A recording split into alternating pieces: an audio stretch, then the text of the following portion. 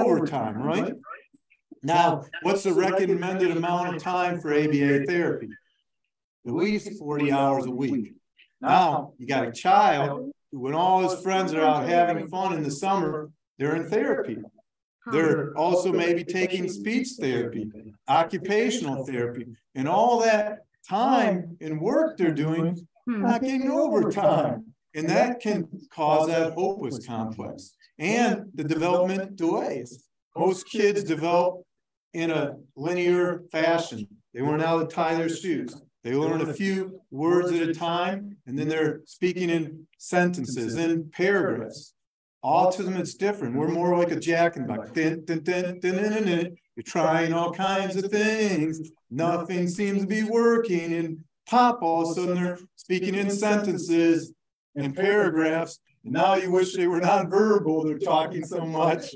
And that's how my linear process was. I was in intense speech therapy all the way from age 2 to age 16.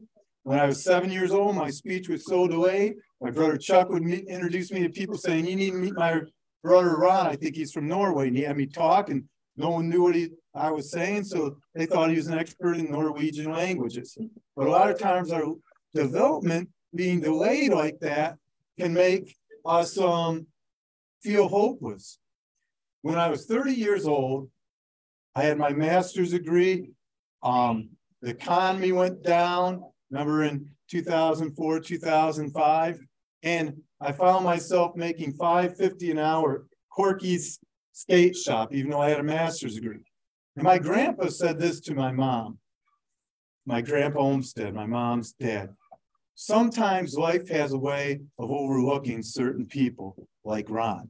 It was before I was married. And my mom said this, Ron's time to shine, like the phoenix rises out of the ashes, hasn't yet come. But you watch, you'll see it someday. And the sad thing is that he died 2 years before I got my contract to my first book at 89 years old. But my grandpa and grandma were famous mystery writers. My grandpa did all the research. My grandma was a writer. Remember in the 80s, they had a game called Clue? What my grandma did and marketed is she marketed the idea of Clue doing live plays, mystery plays where they'd have a dinner and then they'd have the play.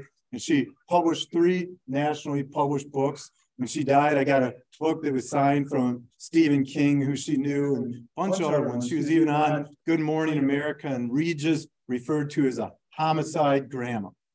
What ended up happening after they passed on is my mom noticed something. I was speaking to big audiences at Dearborn Inn. I spoke at Weber's and Ann Arbor. Frankenmuth is a keynote speaker to a few hundred people. And she noticed that my audiences were bigger than the ones Grandma and Grandpa had in those murder mysteries they had in the same place. And she said, you know, Grandpa said life overlooked you, but he didn't realize with autism, delays don't mean denials. It just takes you longer to accomplish those things. But when you're going through delays and you're seeing everyone else accomplish these things and you're going through all this, sometimes you start to lose hope. Even as when I was younger, I started to feel that way. And every milestone and major event in my life took me longer than my peers and brothers. I graduated from high school at age 20. People wanted me to be held back one more year so I could be the designated buyer, not driver. I was 35 years old before I had a long-term relationship, 36 when I moved out of my parents' home. So if your kid's still living at home and he's older on the spectrum, don't worry, their time to shine just hasn't yet come. I was 37 when I got married. And I got married on December 7th. For you history buffs, that's the anniversary of Pearl Harbor. And having autism, I came in like a kamikaze, a whirlwind of fire. I was 41 when I became a father, 42 when my first book was published, 46 for my third book, Views from the Spectrum, A Window of Life and Faith in a Neurodivergent Child. Notice every one of my developments, they happen way later in life than my peers.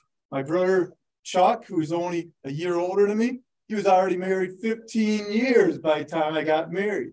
My brother Steve, who is 8 years older than me, he was already married 2 decades by the time I got married. So I can understand where my grandpa Olmsted said, sometimes it looks like life overlooks people. But that belief in your child can create hope. My mom never allowed me to give up. She was always there. She still always is there for me, encouraged me every step of the way. And Dylan Volk, there's a picture of him, and he's what most women would consider a good-looking guy. And yet he struggles in life because of autism. And anyone know the difference between Asperger's and high-functioning autism? Here's the difference. There's only one difference. And I'm considered now high-functioning autism, not Asperger's, because it's, remember I mentioned I had a speech delay from age 2 to 16? So if there's a speech delay, then it's high-functioning autism. If there's no speech delay, then it's Asperger's. And with Dylan, he also had that speech delay, so we'd call him high-functioning autism. And again, he has a dad, Derek, who not only believed in Dylan, but he marketed Dylan. And now Dylan does all these comedy shows in Texas and California, and he's well known. He has 2 nationally published books that his dad and him wrote together. Very cool guy, but you got to hear him describe this hopeless complex because he experienced the same thing, and he puts it more eloquently. Dylan, offer a bad choice and make good stories. Title alone makes you want to buy this book, and it's a great book, one of the best books I've read. My life is such a minefield of failures. No matter how hard I try, and I try really hard, I can't keep a job, I can't keep a girl, can't even keep track of my belongings, for God's sakes. Even with my perpetual optimism, everything in life tends to go wrong, more wrong than I ever thought it could. I feel like my optimistic nature is being slowly and painfully eroded by my increasingly soul-crushing life experiences. And there's the hopeless complex. Soul-crushing life experiences. It makes you dried up. Those dogs, when they learned hopelessness, they lost their drive to move because they thought nothing's going to change. And a lot of times, young adults with autism, they feel like nothing's going to change. Why should I try? And that's why praise is a powerful motivation. We're going to see in a few minutes.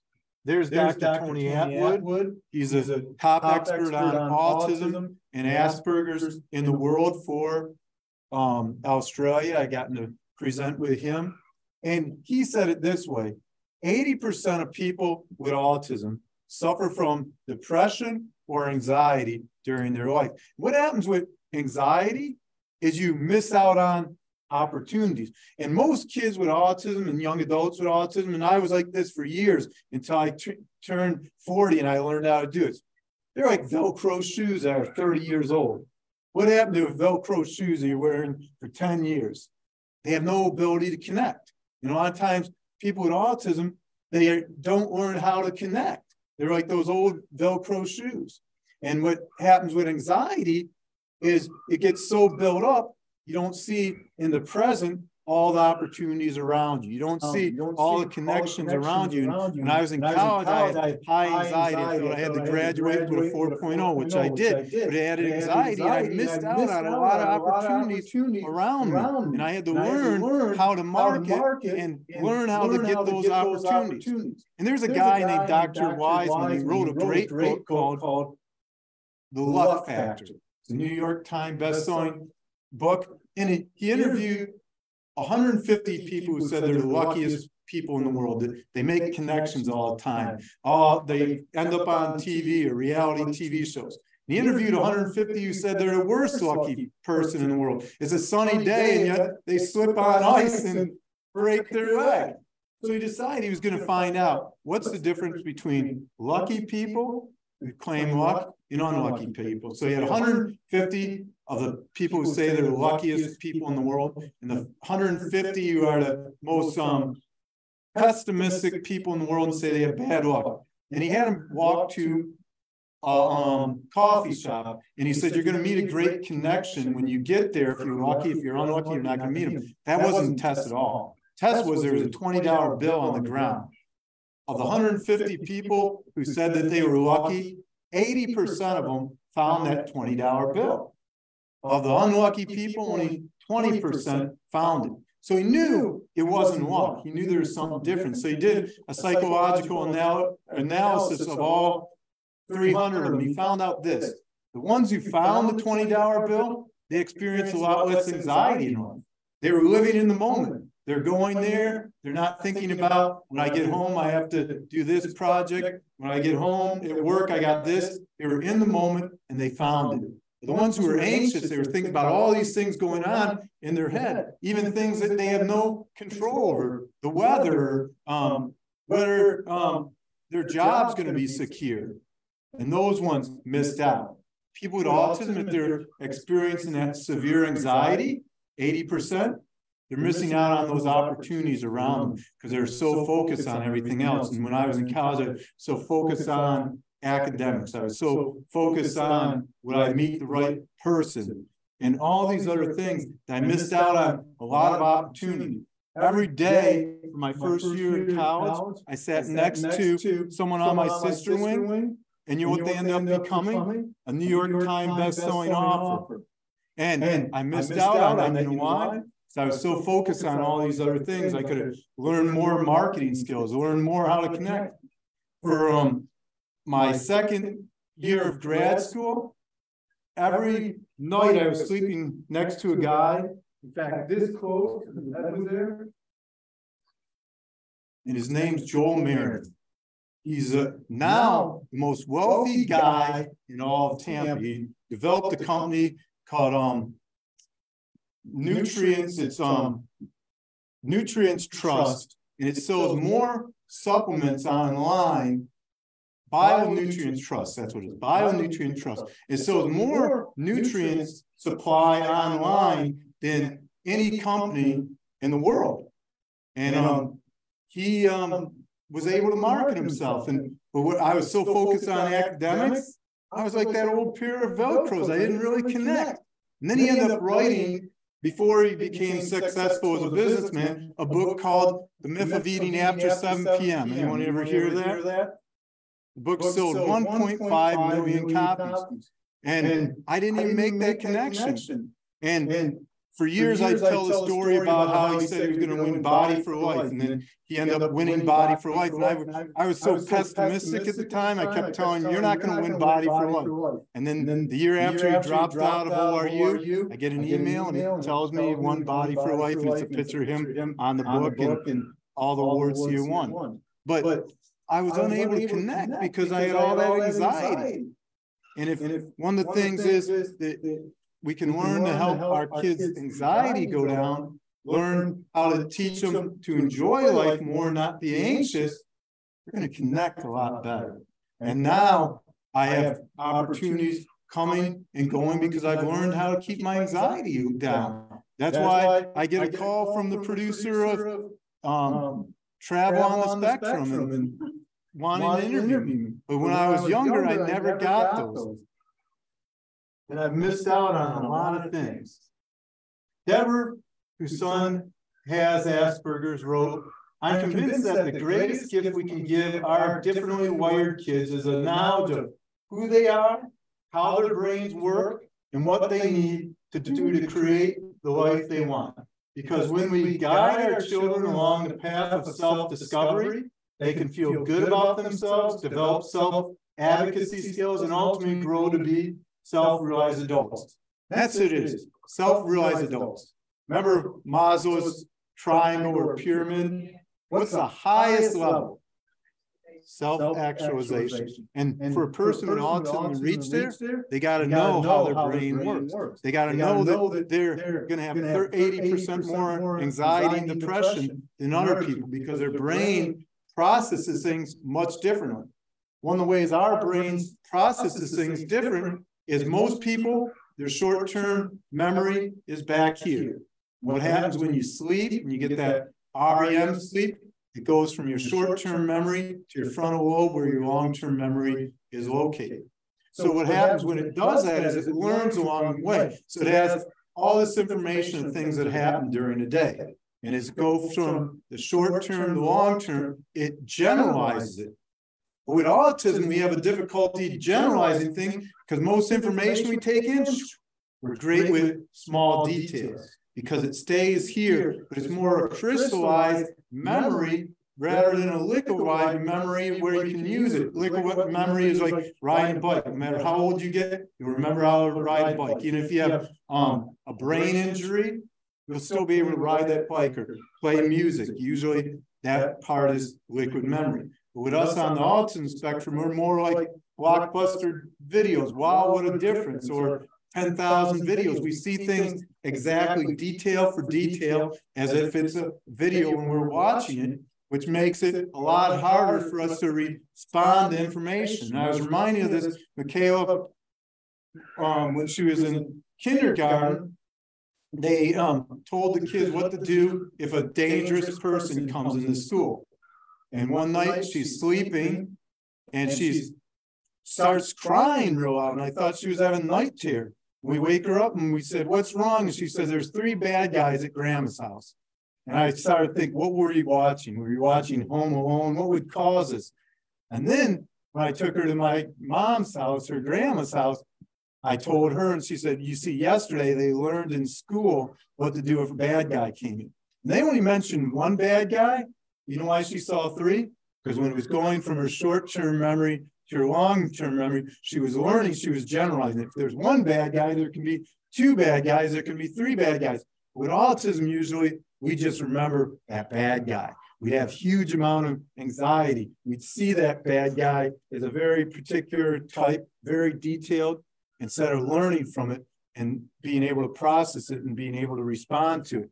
But when we realize how our brains work, then we can start realizing our kryptonites, weaknesses, and learn how to respond appropriately to those information. And a healthy self-efficiency is key to overcoming hopeless conflict.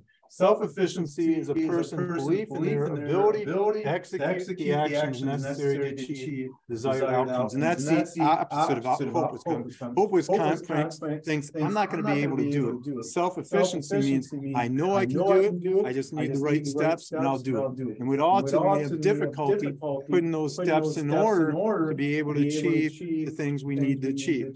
One of the things that helped me a lot is my parents had 2 different views of education. My mom's view was we do everything to help our kid learn those skills. We do every resource we use.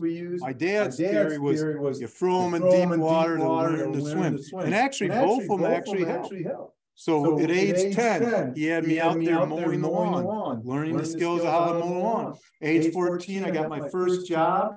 And for you older folks, I got it at God's waiting room. Bill Knapp's restaurant. It looked like a funeral home from the outside. On your birthday, they gave you a chocolate cake. The average clientele was 70 plus years old because on their birthday, they got a discount off their bill based on their age. And it helped me learn skills like how to manage money, how to deal with irate customers, how to be able to interact with coworkers. My dad had a 3-pronged rule of money. First 10% goes to God or charity, tithing. Second 10% goes to the savings in the bank. And third percent, which is 80%, goes to getting the things you want. But he had another rule with that, is when you were going to get a pair of shoes, if you're going to get something nice like a New Balance, you didn't have to pay the whole price. Like Bill Knapp's, he had his own discount, like Applebee's 2 for $20. And his discount was this. You went first to pay less.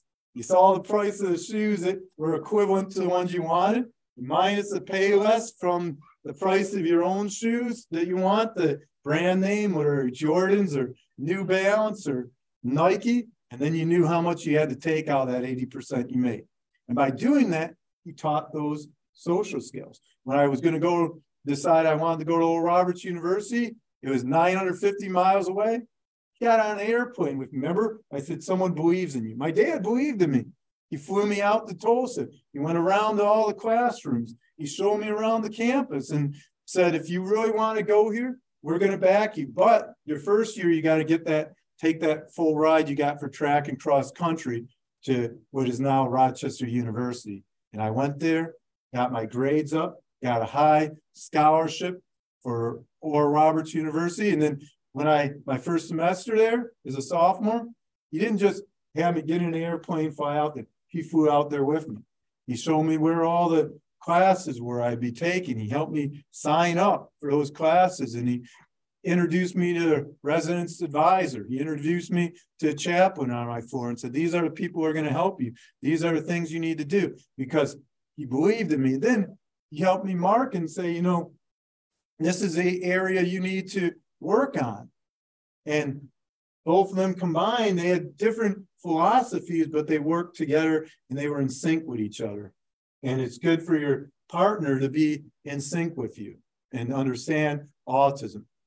And Julie, whose teenage daughter, Lizzie, has autism, says, love a child exactly as she is. We often think we need to fix children with autism, but in actuality, we need to learn how their minds work and use their strengths to help them become the best version of themselves. Also keep them marathon mindset. As a parent or worker, we want to do everything possible to help our kids, but we ourselves burn out. When we forget to take care of ourselves, our kids can feel our stress. Slow down and remember the little steps of progress will add up. So it's important to understand autism. As much resources you can get, look at those resources. There's a saying about autism. You meet one kid with autism, you met what? One kid with autism. We're all very different. I'm very unique with autism. And a lot of times, too, when I fly, I'm going to be flying to Georgia and doing 3 breakout sessions at a big conference. When I fly, I always have to pre-board because of what? That anxiety. What if they don't have room overhead for my books? What if prairie pup and honey badger in my backpack, I don't have room for them? So I always pre-board. And you know what a lot of people tell me? They say, you don't look autistic. All you got to do for that is have a styrofoam cap, put it on your head, and they'll let you right on. And no more questions. I got a beach hat that I wear, and I bring it when I travel. Just put that hat on. I don't have to worry. Now I look autistic. I guess they have a way of looking autistic. But understanding autism makes people not say a comment like that. But a lot of people don't understand autism. And you got to take care of yourself. Every day, I do 30 push-ups before I go to bed. I take my vitamins. And sleep is the #1 way you take care of yourself. When you sleep, you have cell division.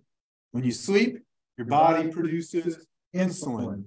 When you sleep, your body doesn't produce cortisol that makes your blood pressure go up. It monitors its heart rate. So sleep is the best thing you can do for self-care. 8 to 9 hours. You have 3 REM phases of sleep, and then your brain will be refreshed. And even our memory, our creativity, all that takes place when we sleep. So that's what I recommend for that. But when you have a kid with autism, you know what? It's hard to sleep. Their sleeping cycle, again, it's more like the Jack in the Box rather than that linear sleep. So a lot of times you'll lack sleep, but finding ways to relax is important. #2, focus on abilities and refining talents. And there's my mom with me. There's Miss Michelle. And notice, what do I have in my hand? I got animals. And one of the things my mom did is she marketed Prairie Pup, who's here.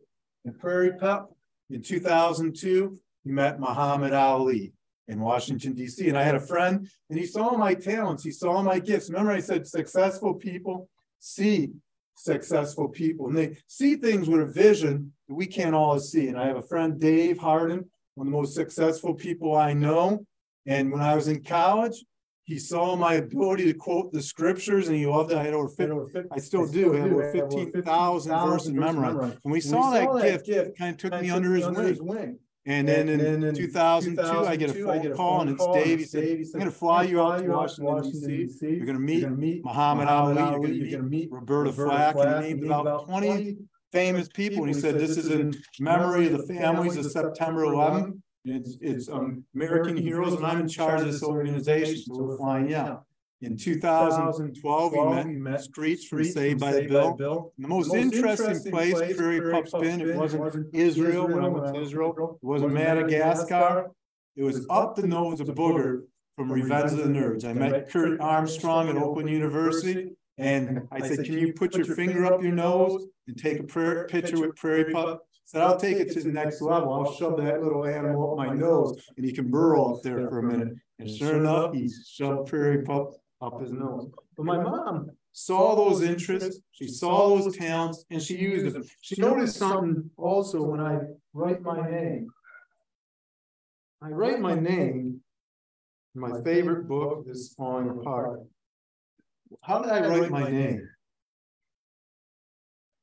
Backwards. So a lot of times your kids with autism or your grandkids with autism, they're not only going to have autism, you're going to have learning challenges because our brain processes information differently. And if we don't process information, we don't teach the way our brains process information, we're not going to be able to learn. And my mom noticed I had a great visual ability. When I was 5 years old, these are copies of my drawing. She noticed that I had a great ability to draw. I drew these at 85. So what she had me do is tell her a story. She'd write down the story, have me rewrite the story from her writing. And how am I learning now? Visually. Only 5% of people with autism can learn phonetically. The biggest scam in US history, it wasn't Enron, it wasn't the Bernie Mac scam, it was hooked on phonics, because no kid with autism, very few can learn phonetically. And within 2 years of her teaching me the way my brain processes information, now how am I writing my name? I'm writing it right. The dyslexia went away because she was teaching me the way I learned. And we gotta be able to focus on those talents and refine them. She knew my talent was what? Art. So she used art. She knew my talent was knowledge of animals. So she used that prairie dog to teach me. And there's Temple Grandin. I present with her 3 times, once in person, twice online. And in special education, there's too much emphasis placed on the deficit and not enough on the strength. And there's her. She looks like she just saw the burning bush. She always looks like that. I did an article for Charisma Magazine to publish my first book, and it went out to 5 million subscribers. And it was a 4-page article. But before they publish it, I get an email from the editor. Did Temple Grandin give you permission to use her picture? I'm like, yes. And then I get the email back. And how come it looks like you just took a shot? And I said, she's very consistent with her photos. And I send them to everyone. She's just like that. And I said, that's autistic facial expression. And when she met my prairie dog, she said, prairie dog, we shoot him out here out west. He injured my cattle. We wouldn't get good cows for McDonald's. That honey badger, he's a badass. I don't think I could train him. I train all kinds of animals. So she liked my mascots. Prairie dog thought he was going to get shot that day. Other than that, pretty good. So my mom believed in autism refined, not cured. Autism can be refined, it can't be cured. I can't cough on you today and you get the autism flu or the autism version of COVID. But autism can be refined. Autism unrefined looks like this. You're walking on the hot black pavement to go to Lake Michigan or the ocean. I know how it looks out there right now. We probably wish we were in the ocean and out there on a nice sunny beach in Florida. And as you're walking in the parking lot barefoot, you feel something sharp. You go down, you pick it up, it's a piece of glass. Someone is having Miller time, now you're having tetanus shot time. It's jagged, it's rigid. Autism unrefined for me was little ability to filter what I'd say. When a thought came in my mouth, I spewed out, I was like Trump on Twitter. I can just deny it now because they didn't have Twitter back then. Autism unrefined was like a very little ability to control my emotions. I just went off when sensory issues started happening in my life. My favorite autism unrefined moment happened in 1996. I was going to college my first year at Rochester University, which was then Michigan Christian College. And I was working at a car wash. And on the way to work that day, they announced on 97.1 the ticket. Today, Wayne Fonts was fired. He had the best running back all time in Barry Sanders, a great wide receiver in Herman Moore, and a great quarterback in Scott Mitchell's. And they had number one offense, didn't make the playoffs. So as I'm drying out those cars at the car wash across from Oakland University, who should show up there in a white Jaguar with a Cuban cigar tightly knit between his lips? Wayne Fonts. So I start drying off his card, and I notice the kids who work there, they all have pen and paper. They're getting his autograph. I go in the back, I kid you not, you look just like this when I hand them the paperwork. Son, is that what I think it is? I said, yes, Wayne, that's a job application. They announced today on 97.1 the ticket, you were fired. See that fly there? That's defense. I can teach you a little defense to get you back in the NFL again. And he drove off shaking his head and didn't say a word. Last year, I'm walking out on the unit of the hospital I work at, and someone comes up to me and he says this. He goes, did you go to Oral Roberts University? Did you used to work at a car wash? And I thought he was going to say, I heard your presentation. But he says, I was a manager that day. You handed Fonts that job application. So even 20 years later, he still remembered the person we saw. Now, autism refined looks like this. You're off that hot black pavement. You're walking along Lake Michigan, the ocean. All of a sudden, you feel something on your foot. Feels good. Din, din. I knew that it would. So good. I got it made. Din, din, din. It's a piece of glass. When it was refined by something greater than itself, it was refined by the ocean, it was refined by ABA therapy, occupational therapy, speech therapy, learning social skills. Now, that piece of glass you don't throw out, afraid you're going to get cut. Put it on your neck is jewelry. You put it on a wall is art. And that's what my mom was determined to do for me. She was inspired by a proverb. Proverb 22:29 said, do you see a man skilled in his labor? You'll serve before kings and not obscure men. She knew she could use my gifts, refine my gifts. I'd serve before kings and not obscure men.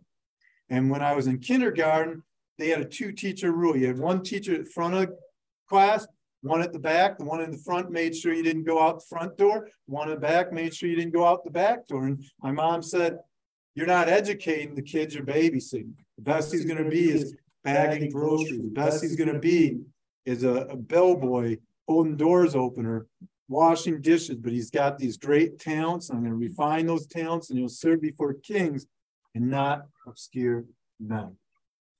And Dr. Karen Clark, and me and her do a lot of events, development days at high schools. We'll go and present, and we do ones at large churches like Kensington, Brightmoor Christian, where we work with the security teams of the church and teach them about people who are neurodiverse and how to respond if a person's having a meltdown. You're working security.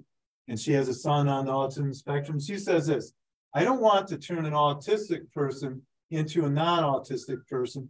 I want to help an autistic person who struggles become an autistic person who does not struggle as much. We're going to always struggle some. Even typical people who are not on the spectrum, there's struggle. Life is hardened on us. Can't always make good lemonade. And number 3, be creative. And there's Cheddar the Squirrel. One of the ways my mom was creative is she'd have me get letters in 1982 from Cheddar the Squirrel, and they had social skills. One is like, Cheddar loves to talk, but Scampy, his good friend, loves to listen. And more squirrels are hanging out with Scampy, who listens. And she had listens underlined in the letter because we on the spectrum have difficulty with that. And every week she'd send me another letter from Cheddar the Squirrel. And this helped me learn those social skills. So you got to be creative. Each kid, it's different.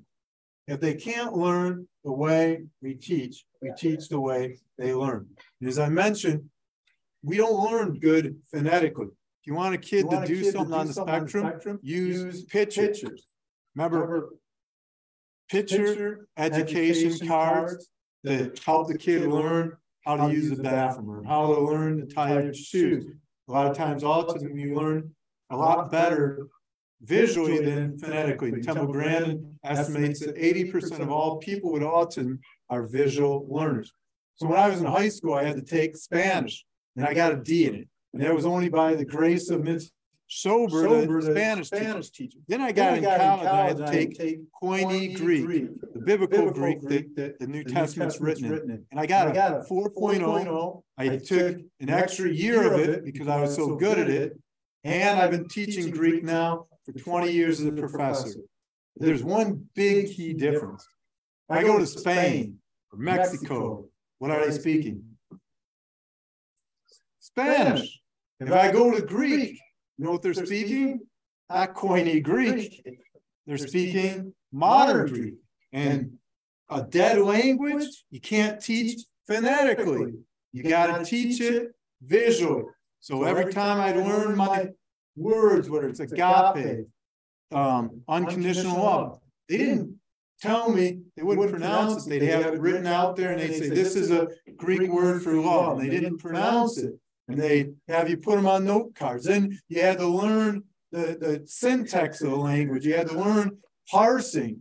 And they were all rules of grammar that aren't like English, where we have all of a sudden you have mouse and you have mice, where it's two different words. Greek is a very simple language. It follows very simple rules. So I was able to master it and translate 2/3 of the New Testament from Greek into English because they taught it the way I learned. When they taught Spanish the way I didn't learn. And one of the things one of my teachers told my mom when I was in 2nd grade, they said, well, teach Ron 50% visually and 50% phonetically. And then my mom said they only get a 50% education because there's no way his brain can process that information the way you want him to process it. And one of my teachers, Miss Milne, she used my special interest in prairie dogs to help teach me. She'd use them. She'd have me tell a story and share with the class the adventures of Prairie Pup. And they had a contest in the 1980s, and it was called the Detroit Edison Poster Contest. And Detroit Edison, their commercial was this. It was Isaiah Thomas with a little kid, and Isaiah would be like, look up. Kid looks up and he says, I don't see anything. I said, good, there's no electrical wires. So my poster showed was Prairie Pup building a fort near electrical wires. There's a squirrel and he's about to hit a transmitter. And it says this, look up. You don't want to become a furry fried friend. And it won first prize. Prairie Pup got to meet his first celebrity, Isaiah Thomas. And the teachers used that interest, but they knew those interests because my mom had already marketed me. My son's a great visual learner. He has a great memory ability. He struggles with writing. He has dysgraphia, so he can pass for any doctor with his signature. But we need you to work using the visualization. And she believed that I had those talents. And that's what caused me to have the self-efficiency to believe that I could draw it and then enter the contest. And then this quote I like a lot. Sometimes the most brilliant and intellectual minds do not shine in standardized tests because they do not have standardized minds. And this is special education, the head of the United States in the 1990s who made that comment. And I was reminded of this when I went to grad school. They made us take a thing called Miller test. And I'd rather have a Miller beer than that test because it was very hard.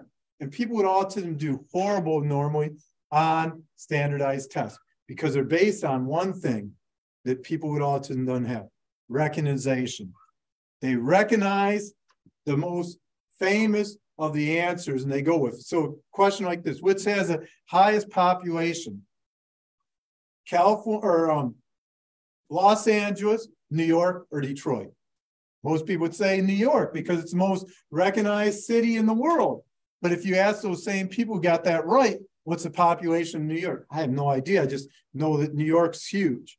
Or Los Angeles, I have no idea. Even Detroit, when we live in Detroit, most people couldn't tell you. The autistic mind would think, what is the actual population? They wouldn't just go off that intuitiveness. We don't have that intuitiveness.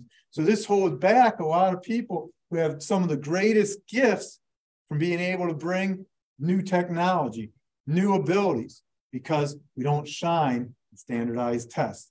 And Temple Grandin said it this way: if there were no people with autism in the world, you'd have everyone standing around the campfires, clapping their hands, saying kumbaya, having great social skills, no technical skills. But a dose of autism enables a person like Thomas Edison or Tesla who turn on the light. And I have a friend who has his PhD from Duke, and he had a job interview at Oakland University. He said this to me. He said, there's one reason I have my PhD and you don't, because I've helped you edit all your papers. You're very more intelligent than me.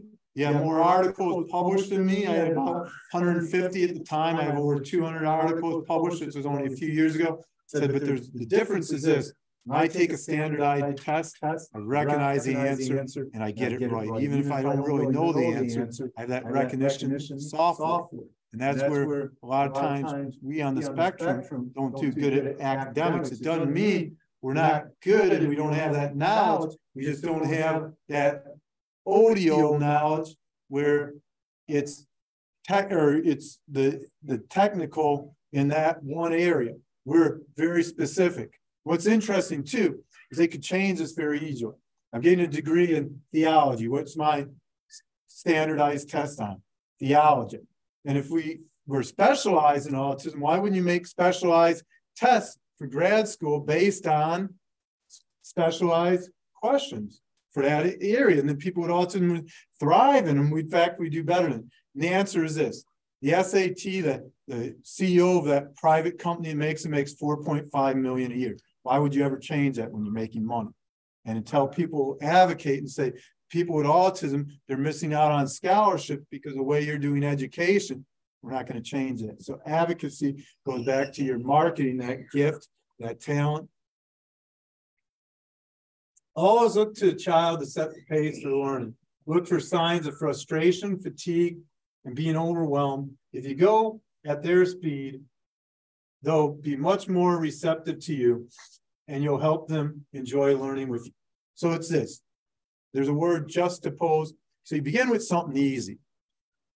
Think of it big, or the Whopper, your way, right away. Only your kid's way, right away. So you begin with the bun, something easy. Then you get to the meat. That's Arby's. You got the meat in there. That's something hard. When it talks about meat, you always think of something hard. It's harder to chew meat than that bun.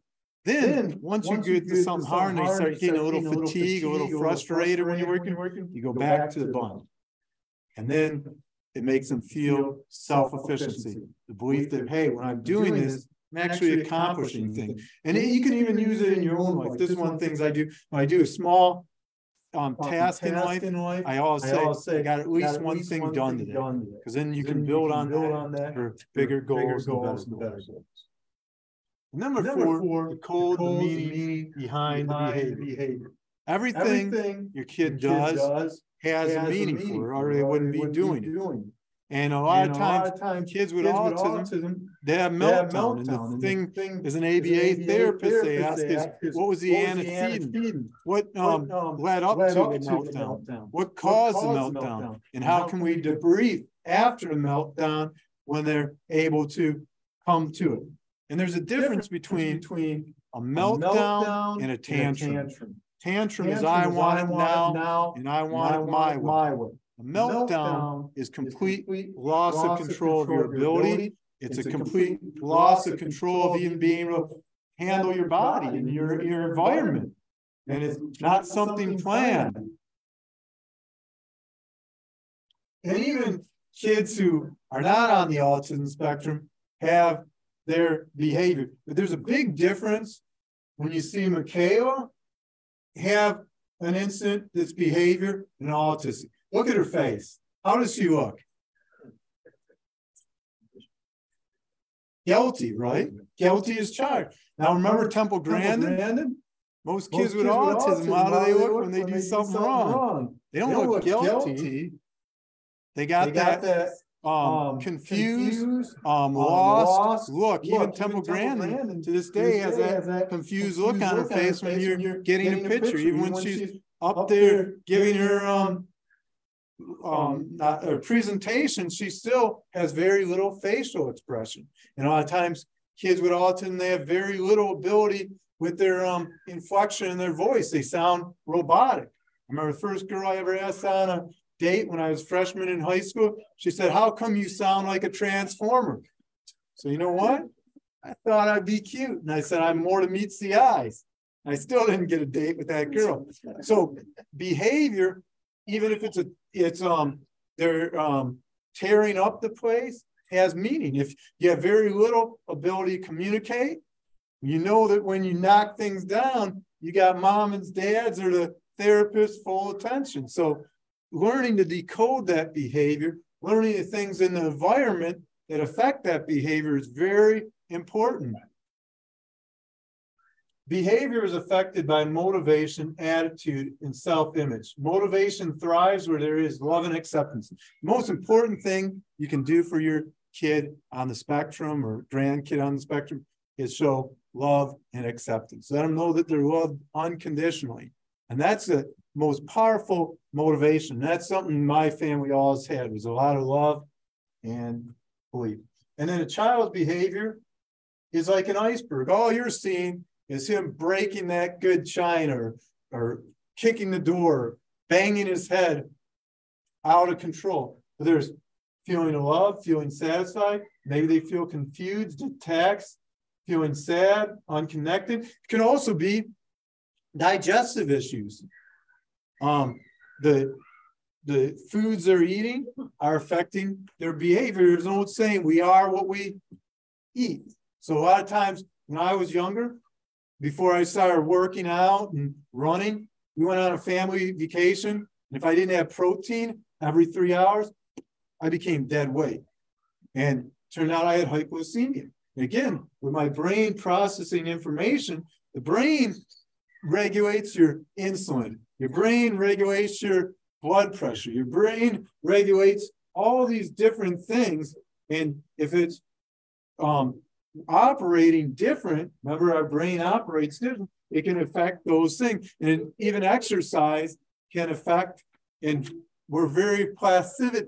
We have passivity, which means our bodies adapt to their environment. And even autism, that as they start exercising, their body can learn new ways of interacting with their environment. So exercise is very important. They found one study by Stanford that sensory issues go down 25% by exercise. And when I started exercising, my social skills became better, not only because I was hanging out with the runners on the track team, my brain actually started to regulate better.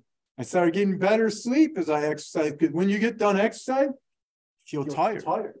And all those things can affect us. Over 80% of the nervous system is involved in processing or organizing sensory input. And thus the brain is primary sensory processing machine. When our brain efficiently processes sensation, we respond automatically with adaptive responses that help us master our environment.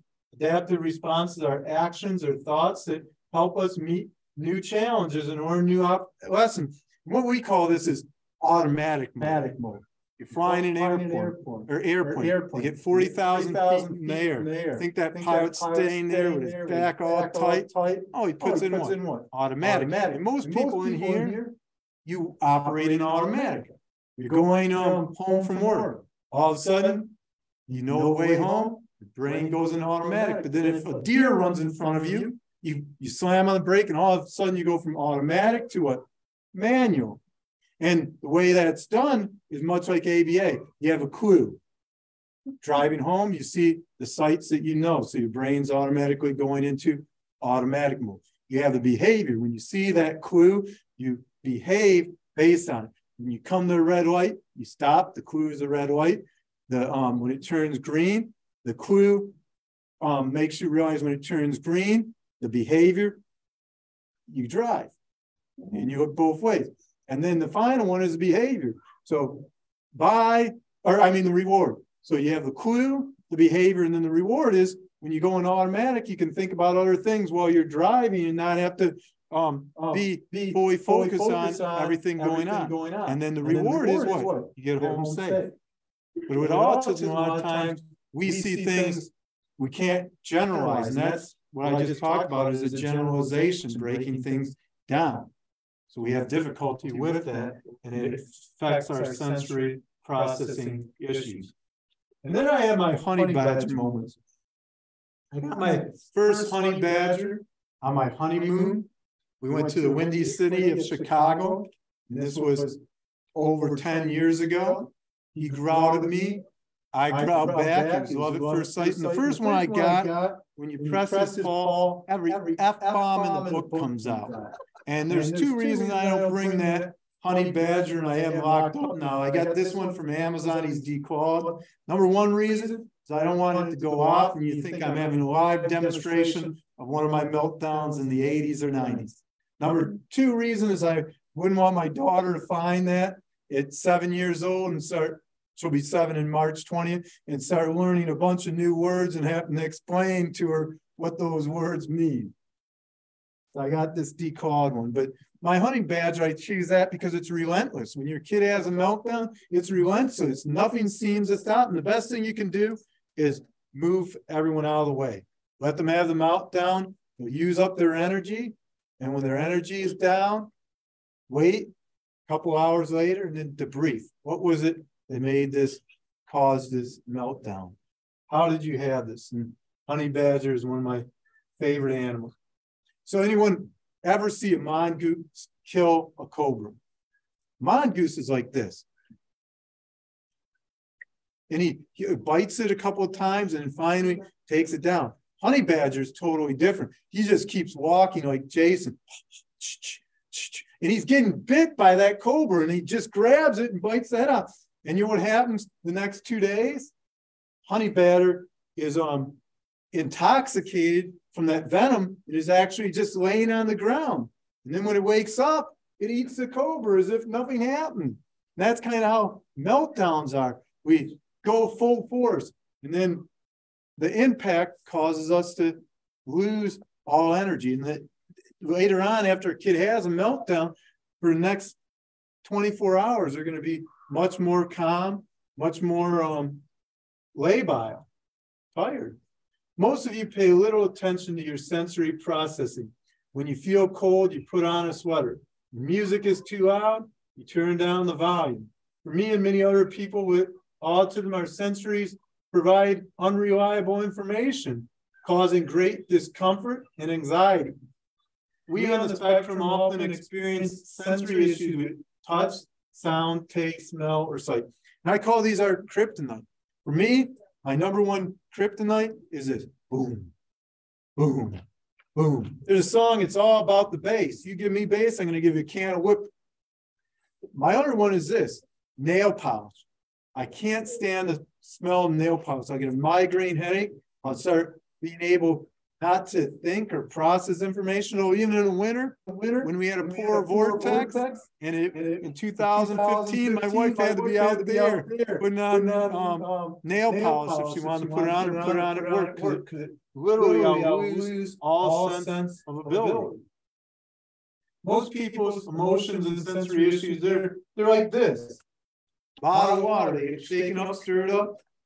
How much is happening? I'm carbon made more like Mountain Dew. I get shaken up, kaboom. Anyone want to do the do? I'm carbonated neurologically different than other people. And realizing those things that cause that neurological meltdown is important. Yeah. My favorite honey badger moment happened when I was in 4th grade. I went to a Cub Scout event where they had a red-nosed clown, red makeup, or red hair, white makeup. And the clown head was complete with this lamb puppet. My mom thought it'd be good for me to send front and center with 200 people there. And this clown knew nothing about autism, but very quickly, he was going to become an expert on the autism language. He thought it'd be funny to take a hat off my head with the lamb puppet, put it on another kid's head and put it back on mine. He got off my head, put it on another kid, and he was about to put it back, and shoo, I had that lamb puppet. And I proceed to beat the living snot out of that clown in front of 200 people. Red nose went on the floor. His makeup came out, and I went flying out there. I flew like an eagle, yet I never got an Eagles badge, merit badge. I was aggressive like a wolf, but they didn't give me a wolf badge. I didn't even get a bobcat badge, for God's sake. They need a new one, the honey badge. And then the next day, the Cub Scout leaders met with my parents and said, if your son would do that to a clown, imagine what he'd do to one of our kids. And I got officially kicked out of Cub Scouts of America. I'm seeing all these commercials where you abused by a Cub Scout leader. There may be monetary damages waiting for you. I'm not going to wait by that phone saying, were you kicked out of Cub Scouts because of autism? There may be some monetary reward waiting for you. That's not my 401k. Secret Santa, even things that are good for kids when they're growing up can sometimes turn the other way. So when I was in 3rd grade, we had Secret Santa. And the teacher warned the kid who had me as the Secret Santa. He was my Secret Santa. He warned this, like I was a gremlin. Don't eat after 12 p.m. Don't get near water. Only they said this, don't give Ron any sugar. So I put my head down. I lift it up. First thing I see is Allison. She had a Snickers bar. Next I see Paul Phelan, and he has a candy bar. Then I looked, and I have an apple. I took that apple, as hard as I could, smashed it, and I said, who the double hockey stick would give a kid an apple when everyone has candy? And I went running out of there. And you know what? That Secret Santa wasn't secret because I saw Tim Denishu crying. And to this day, I still remember his name. So a lot of times, even things that are fun for kids, when you have autism, it can affect them. So one of the best things a teacher can do is go to the expert you. They would ask my mom, they'd be like, have him get Ron a toy, or they would have an accommodation for my not having sugar. But they didn't do that, and they got a not-so-secret Santa. And teach your kids how to rate their emotion. And when they're real young, what you want to do is use color. Turquoise, you feel kind of peace. Red, you're raging. Bold. 1, I feel fine, nothing is bothering me. 2, I feel a little agitated, I can still handle myself. 3, I feel nervous, on edge, my mind is beginning to race thoughts with worries. 4, I really upset and anxious, I'm losing control. By the time they get to a 5, they want to be able to express it. It's total loss, meltdown. So it begins slower, but sometimes one thing, that smell of nail polish, that base can make them go from a 1 to a 5 quicker than a Lamborghini. If we learned how to market it, GM, Chrysler, and Ford, the speed of an autistic mind racing, we'd win every race car competition. The more you praise your child for what they are doing right, the less you have to criticize and discipline them for doing wrong, because praise becomes a motivator for proper behavior. And realize the things that you can change, the things you can't change. You can't always change the environment. And then one more thing. One of the things they asked me when they interviewed me for travel on the spectrum is this. They said, well, how did you learn how to control your emotions? I say this, you can't control your emotions, you can manage it. And you manage something by experience. You get a rookie up from AAA and have him play baseball in the big leagues, probably not going to do that good. But if you've managed being in the big leagues for a while, now you learn how to control the environment and hit that home run on that fastball, that slider from Randy Johnson. You learn that. And one of the things I said is my parents always use exposure. When I got kicked out of Cub Scouts, they didn't say, well, can't handle things like Cub Scouts, we won't take them to any events anymore. Then they got me involved in Indian guides. After that, they got me involved in karate. When I had my first meltdown in a movie theater, they didn't say, well, you can't handle the movie theater. I took my mom 2 hours to get me in the movie I saw the first time. was a Maxwell Smart movie. And you younger people, Maxwell Smart is the voice of go Gadget, go. Inspector Gadget.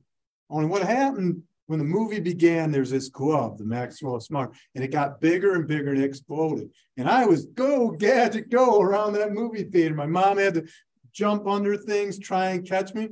And it took me 2 hours to handle my sensory processing from that loud noise and that experience. They didn't say we're not going to go to a movie anymore. Next week, I was there. Next week, I had a meltdown, but that hour and a half or 2 hours went down to an hour and a half. And after about 20 movies, I was sitting there eating popcorn. I knew that they had the highly rewards that I like. Then this one, number 5, don't allow labels to limit your child. So what do you prefer to be called? Handicapped, disabled, or physically challenged? Joe would be fine. Most appropriate label usually is the one your parents have given them. So you don't want people to label your kid with autism. Instead, you want to market their ability. You want to focus on their strengths rather than their weaknesses. And autism, those weaknesses, they may all stay weak. But if you can make those ever so strong, then they can accommodate and adapt for their limitation. And most people do this automatically. I'm a good communicator. I make 40% of my living communicating. I work full-time at a hospital, and at the hospital, I lead 2 groups every day and do communication. Now, I don't then look and say, I'm a horrible handyman, which I am. And say, well, I'll never be able to change oil, so I'm going to just keep driving my car. You know, the oil goes bad, I'll keep driving it because I don't know how to change oil, and then the car will start smoking after maybe 8,000 miles, break down. I'll just buy a new one. No, I say this. My strength is my communication. I know every other Friday I'm going to get money. I'm going to take $50 out, and when I get to 3,000 miles or 4,000 or 4 months, I'm going to take it, and I'm going to pay the $50 and get it changed. So I use my strength to adapt to my limitation, and that helps me be successful. And a lot of times people with autism, they don't know how to do that. And that again is marketing, looking at the strengths.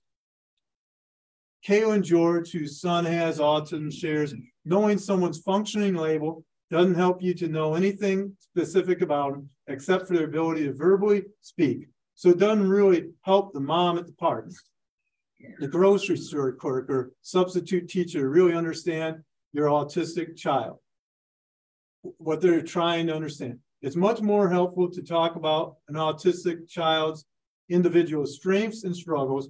They will give you a lot more helpful information in an arbitrary label given by a specialist somewhere that's maybe spent 2 hours with your child total. Also, people who are considered lower functioning are often not given the same opportunities that others are given.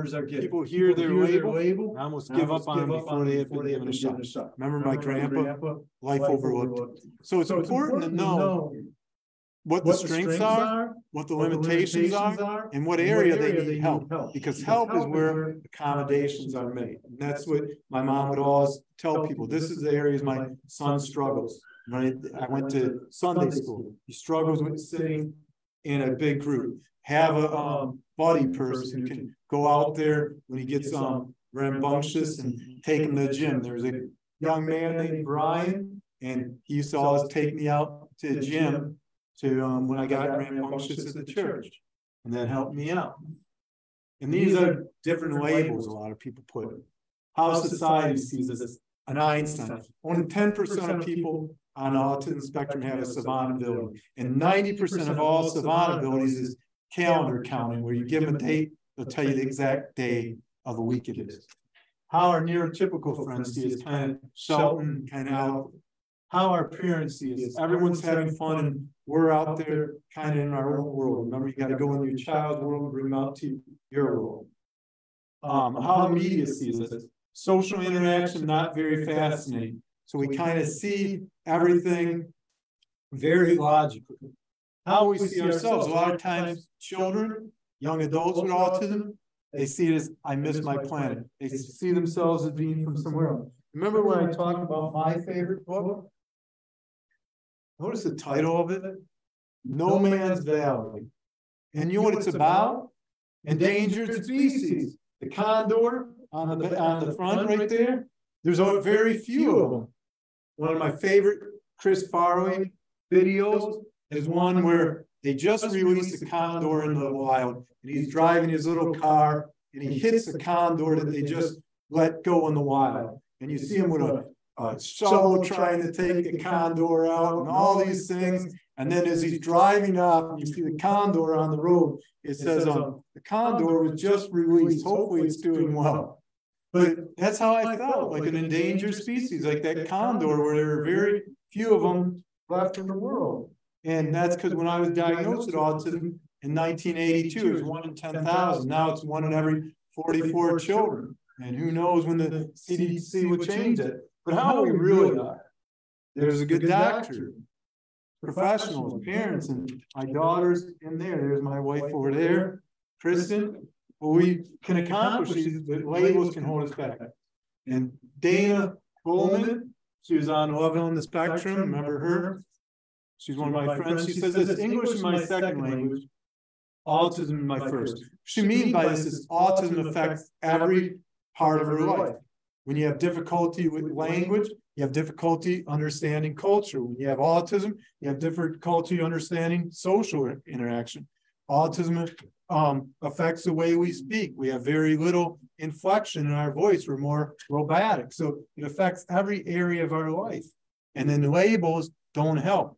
When I was a kid, people used to call me robotic or call me different things based on labels that they came up with. And Michael Bray, the coach at University of Notre Dame, when I was a keynote speaker there, said this: be a confidence builder. Encourage your kids to smile, enjoy themselves on the journey. So even kids with autism, they have very little facial expression, but if you can get them laughing, you get those muscles working. What happened when I started working out with weights? At first, I could only bench 60 pounds when I was in middle school. By the time I got to high school, I could bench 280 pounds. You know why? Because as you exercise and work out, those muscles become stronger. And if you can get your kids smiling, those muscles will start working. And there's that plasticity. Your brain starts new neural highways to work. And most people's brains aren't fully developed until 25 years old. So they got time to develop that smiling, like I have there with Coach Bray. I don't think he's smiling this year, though. His team's not doing that good. Provide your children with choices. And there's Michaela at age 2, cleaning the house.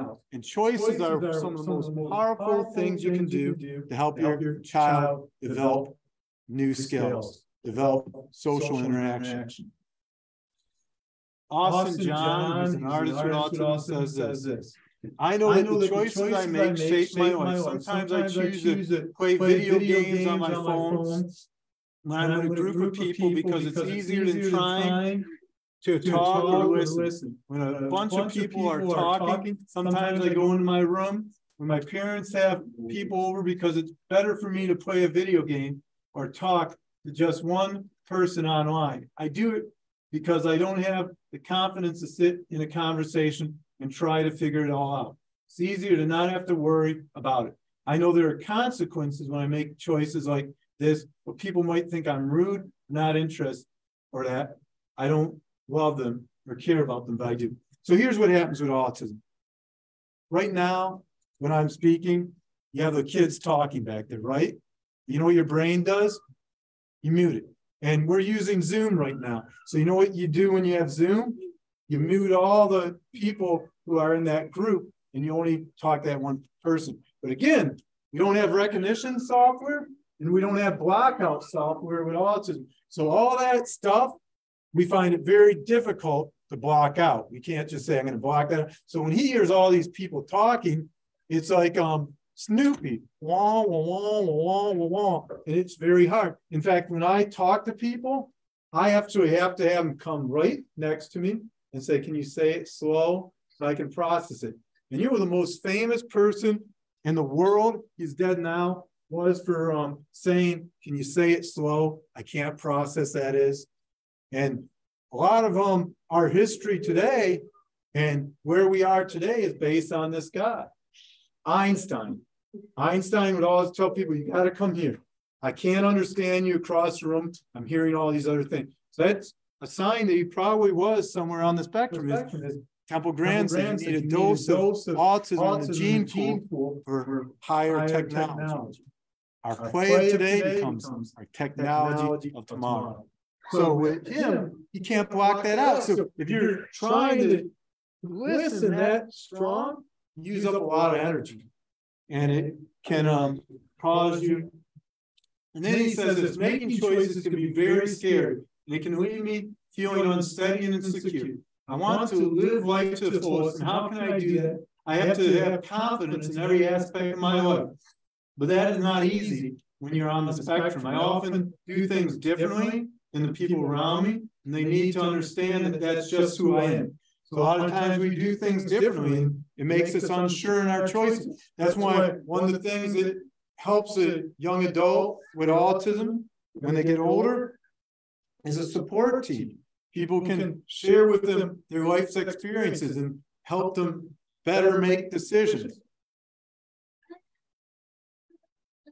Tom Sr. and Tom Jr. What happens where there's no choices? We go back to that hopeless Tom. And I was reminded of this about 4 years ago. I went to get my hair cut. And there's a young adult, about 27 years old, going in to get his hair cut.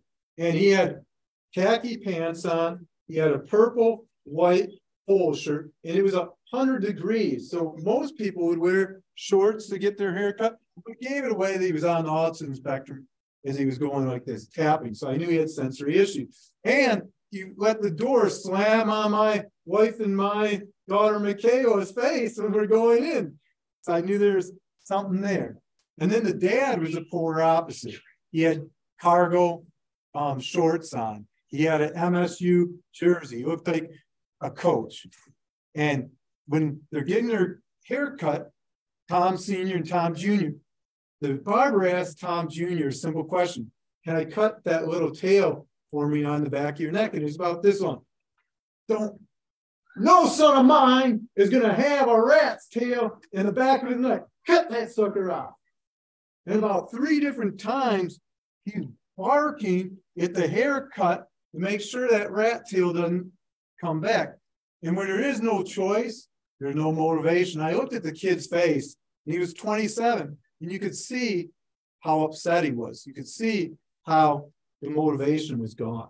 So find easy ways for your kid to make choices. Even in ABA therapy, they can say we can do this activity or that, and they have the same outcome.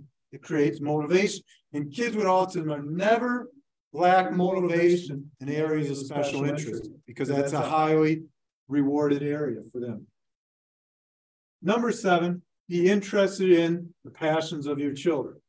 Find out what interests them. Get into their world so you can bring them into your world. And my interest, I mentioned, is a prairie dog and honey badger. Notice honey badger has a varsity jacket from the University of Notre Dame. So whenever I go and speak, I get my world tour of the honey badger and prairie dog, and I get outfits from in that area. I did a speaking engagement in Gettysburg, and I had them in the little Confederate outfit, the prairie dog, and had them on a rock in a battle scene, taking the picture, and I put it on there. Or the famous celebrities like Muhammad Ali, having a meeting.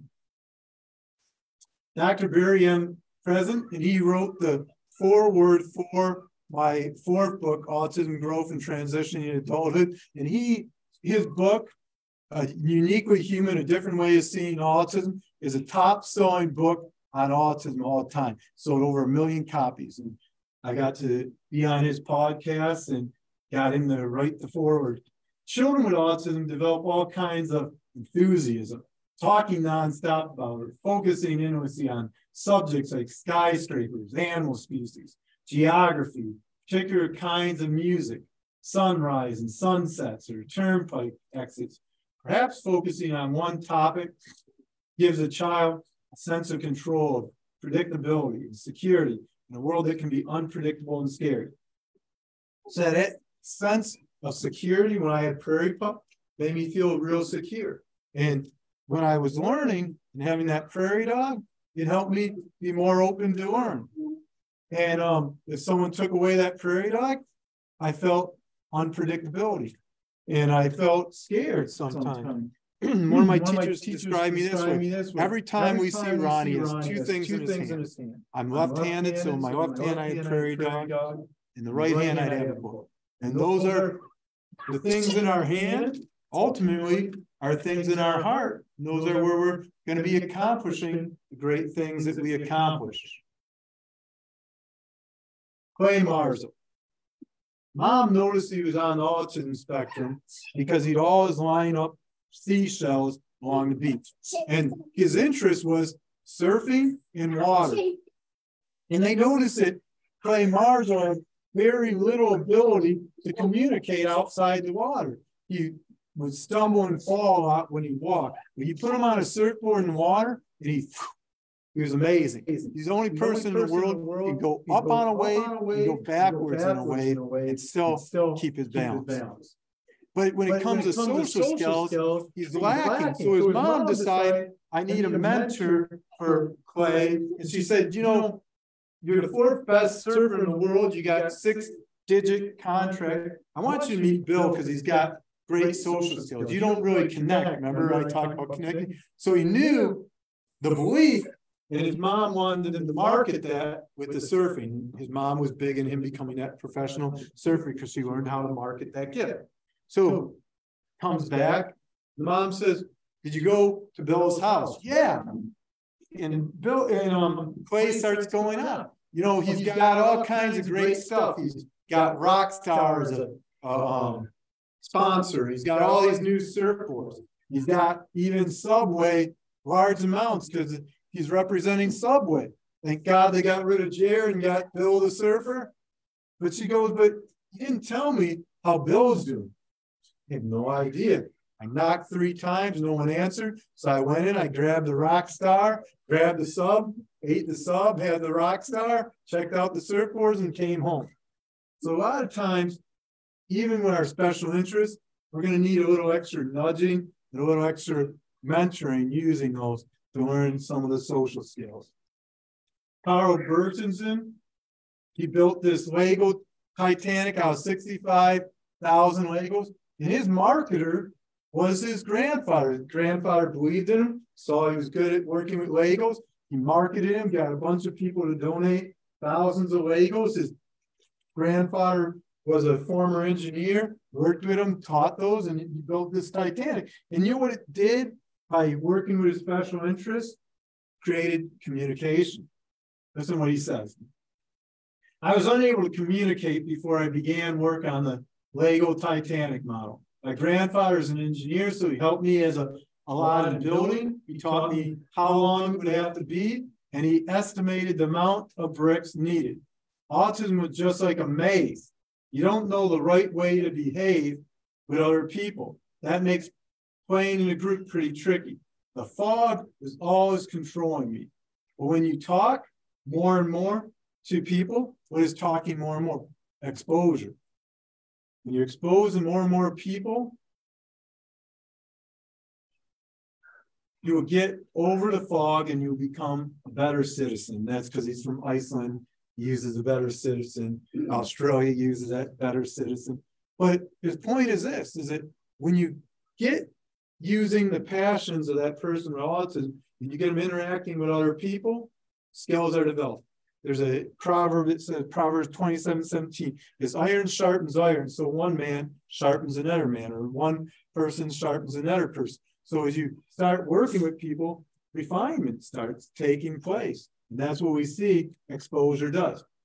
Walker Arnold, he's the first division hockey player. And his stories in this book, I interviewed him and his family. His mom saw that he was behind in academics, so she'd have him gear up. His dad was a goalie, as dad put on the outfit, and then she'd cut out paper. It'd have C-A-T. She'd have him hit the puck that said C, and the dad would hold it up. A-T. What does that spell? Cat. And they did that to teach him to spell and learn those social skills. So they took that son's interest and use it to get them out in their world and educate them. And amazing story. There's Armani Williams. There's me at his house in Grosse Pointe. And his marketer and the person who believed him wasn't only his mom, it was his dad. His dad was a big NASCAR fan. Took him to ride goat carts. And when he came around, he said, "This is what I'm born to do." And Dad said, "You know, he's doing good out there. How can I market it?" And he started out small, doing little truck races in Canada. And then he marketed it. And if anyone has a company, this is a guy you want to be your next sponsor, like a big Subway or something like that. He's very articulate. He reminds me of a young Grant Hill, very dynamic, charismatic, carries himself very well. And he said this, "Tell me I can't, so I can show you I can." And the way you can show them they can is using those special interests, marketing those special interests, believing in them like his parents did. And there's some of the medals here early on in the background. And then he also has the car. It shows his special interests, autism and racing. Then the final one is this: never give up. And I love this quote. This is one of my, I have over 5,000 quotes memorized. And this is why my favorite all-time product. By perseverance, the snail reached the ark. Think about this way, how small a snail is, and it's going very slowly towards the ark. And I say it this way: your kid could be as slow as a snail, if he's headed in the right direction, you're getting the right resources, you're marketing his gifts, his strengths, you're believing in him, he's going to reach that arch, he's going to reach that goal, and he's going to develop some self-efficiency. Belief that when I begin something, I can accomplish it. And there's a pastor, and he's driving on a dusty road on vacation in Alabama, and he sees this barn, and it's worn down. Sees an a cow that looks like it has eating health issues. He sees thorns and thistles. Then he drives a mile up the road, and he sees this beautiful red barn. And he gets out, and he's taking selfies, and then he sees a farmer pulling a weed. So he puts his arm on the farmer's shoulder, and he says this: "Man, God has really blessed you with this beautiful red barn." Farmer looks at him and chuckles and said, "You should have seen it before God got here, when it was just me working here." And helping your kid reach their full potential, it takes more than just faith, hope. It takes dedication. It takes a lot of hard work. There are a lot of times I didn't look like this red barn, but I looked more like this worn down barn. There were a lot of times when I didn't look like the autistic celebrity on the back of my book. I looked more like this than the picture you see, red barn. So there's going to be a lot of times where you're going to have hard times like this. But over time, that fruit will develop. And my parents developed in me something called self-advocacy. There's me leading the state finals. In my junior year of high school, my relay team finished 12th in the state of Michigan for the 3,200 relay. I was one of the fastest 800 meter runners. And then on the way back from the track team, Nate Quay said, "Next year we'd be the fastest relay team in the state of Michigan, but we won't have Ron on our relay team," because I was 3 months past the age limit due to being held back in kindergarten. Right then I heard a voice in me, and I know it was God saying, "I'll provide a way." And I said, "I'm going to run on that track team. I don't know how it's going to happen, but God will provide a way." And things looked hopeless. My mom called all the lawyers. She called the Bernsteins. You know what they said? "Can't see this case." She called Lee, said it won't be free. She called Mike. He said, "I don't think I can win this." Feiger had the best answer. He said, "I'm having a few drinks on the highway. I'll get back. AC/DC, I'm on a highway." But all parodies aside, they said the same thing. It would be over $40,000. My parents said, "We can't afford this, but there's one thing we can do. Not give up. We can pray and trust in the higher power's hand, God."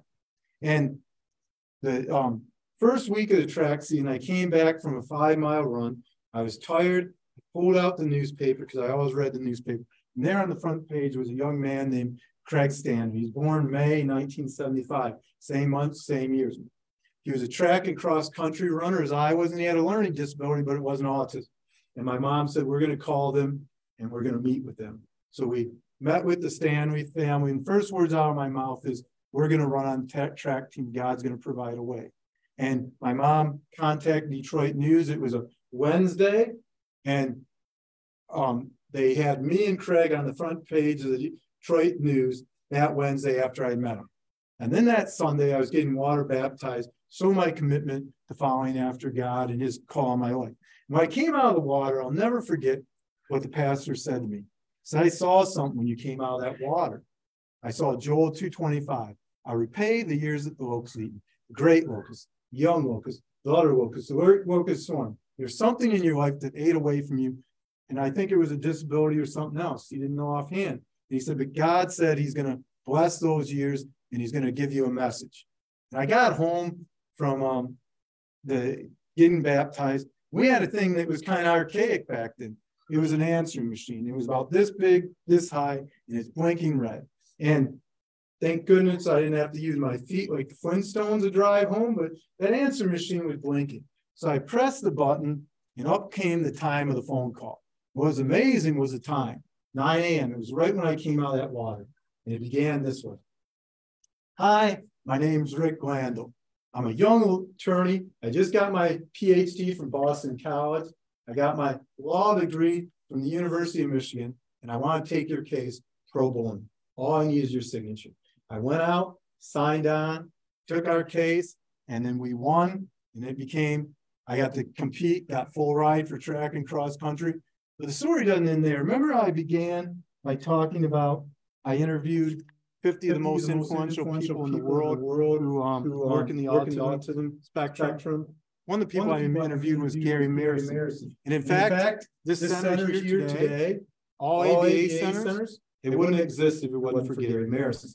Here's why. Gary Marison was a high-powered attorney out of New York.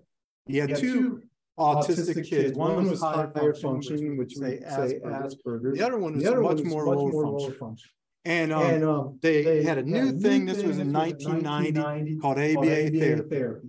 He was excited to get his kids in therapy right away because they said they were having groundbreaking results. Then when he gets his kid in an ABA, he finds out no insurances will cover it. So he calls his insurance company, and he has good insurance. He's a high-powered lawyer. And they say, we won't provide ABA therapy. It's not proven yet. He said, you don't have to provide ABA therapy for my kid. Says you're going to provide ABA therapy, you and every other insurance company, for every parent who has a kid in autism spectrum in the United States. What did he do? Took cases. He goes to the Supreme Court. Takes another case to the Supreme Court. More ABA therapy, more ABA therapy. In all, he had over 14 Supreme Court victories for ABA therapy. And now ABA therapy is a household name. When I interviewed him, he said this to me. Ron, I know who you are, and I'm going to tell you how you're going to end your book, A Parent's Guide to Autism. He says you're going to share the story of Anthony Sturgill. And the story of Anthony is this, he had a lot of issues because he was on the autism spectrum, and he was in a foster home. And his parents wanted to adopt the kid to show that with love, respect, and faith, anything is possible. And they were unable to have kids, Ray and Ray, kind of like Raggedy Ann and Ann. So when they go, they see little Anthony going like this on a couch. They took it that he wanted him to sit by him, but really he was doing it because of something called STEM. So they adopted him. And the foster home said, we never thought anyone would adopt little Anthony. He has severe autism. He has issues with meltdowns and IQ only of 50. The average IQ is 100. And they said, well, we believe there's a call and purpose on his life. And that again goes back to what? Belief. So dad tries to market him. He tries to find some interest or something that he's good at. Everything fails from baseball to soccer.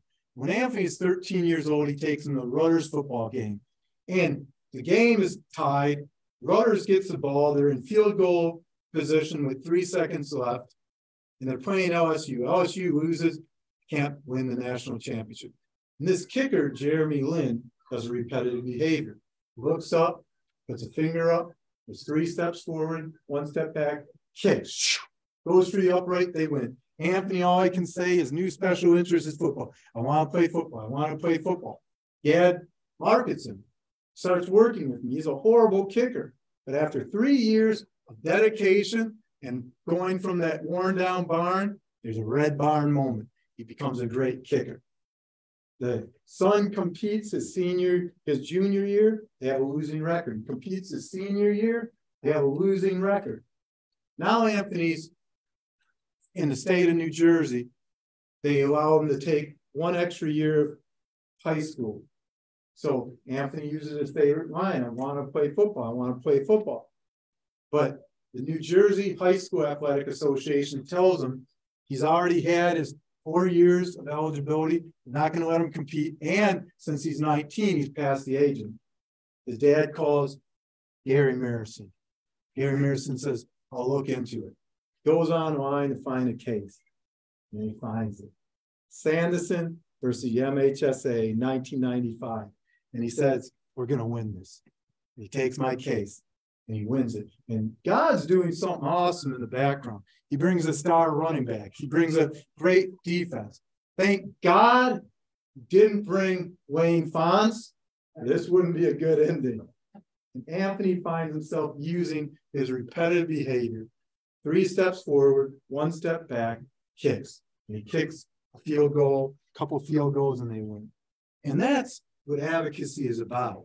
Marketing, belief, and seeing that the accommodations are met. And that's part of not giving up. And there's Haley Moss, the attorney with autism, very famous. And she says this, I'm a work in progress. I'm getting my goal a little at a time, not all at once. And for your kids, it's going to be little steps.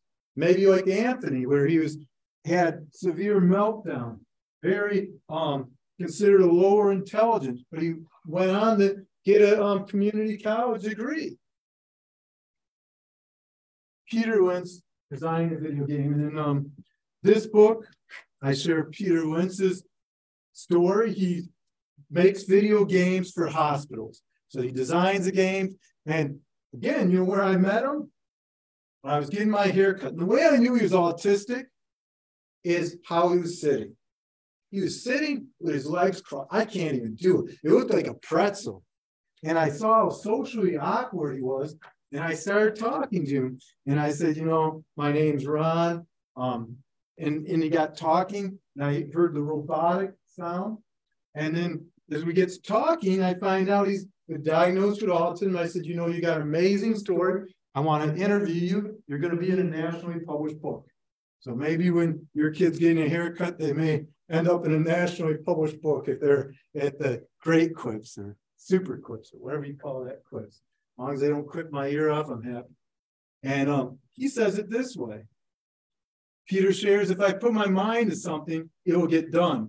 But the rest of my life, all it suffers. If I do work on a computer, I hardly get exercise. If I'm getting into a project, I let miscellaneous tasks fall through the cracks, like replying to emails or cleaning my apartment. So a lot of times with a kid with autism, they're going to have one single mind focus. And not giving up means to believe that as they're doing those things that interest them, as they're doing those things that you can market, other things are going to fall into place. And only 3% of people with autism are gainfully employed as I am. And this is how employment feels for people with autism. I hate my job. Oh, please. And that's another one, don't give up. If they're going through a season where they're underemployed, keep encouraging them. My dad would yell at me when I was 30 years old, how come you have your master's degree and you're working at Corky's skate shop?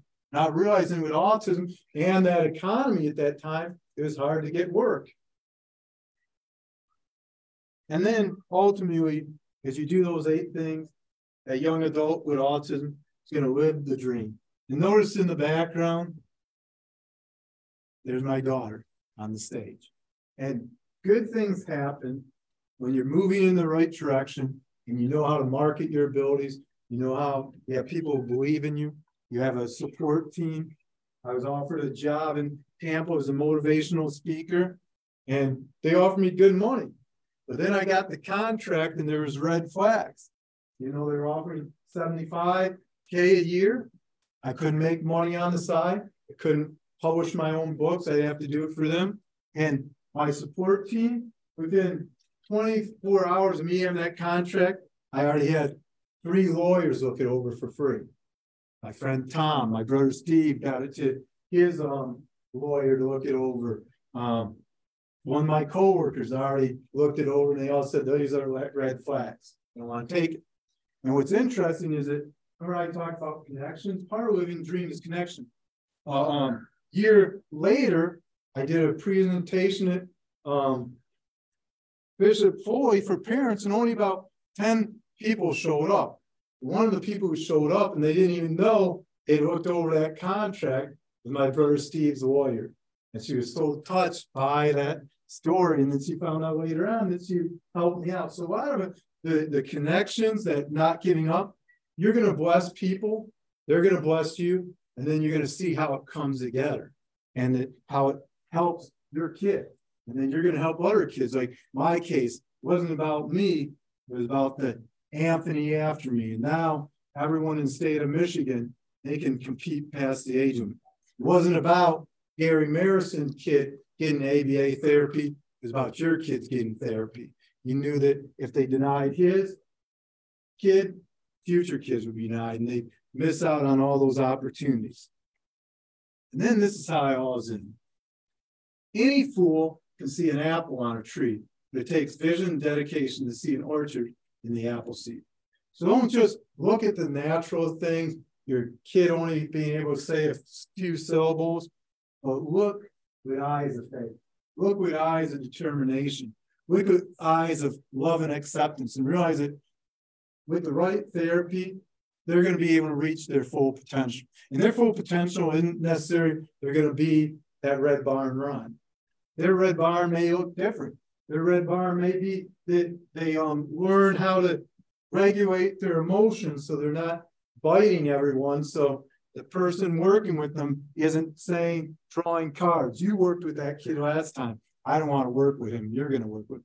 It may be different. There's an old Fredder's ABC warehouse commercial, and they'd always play it right at Black Friday. It's Black Friday. Yeah, the day after Thanksgiving.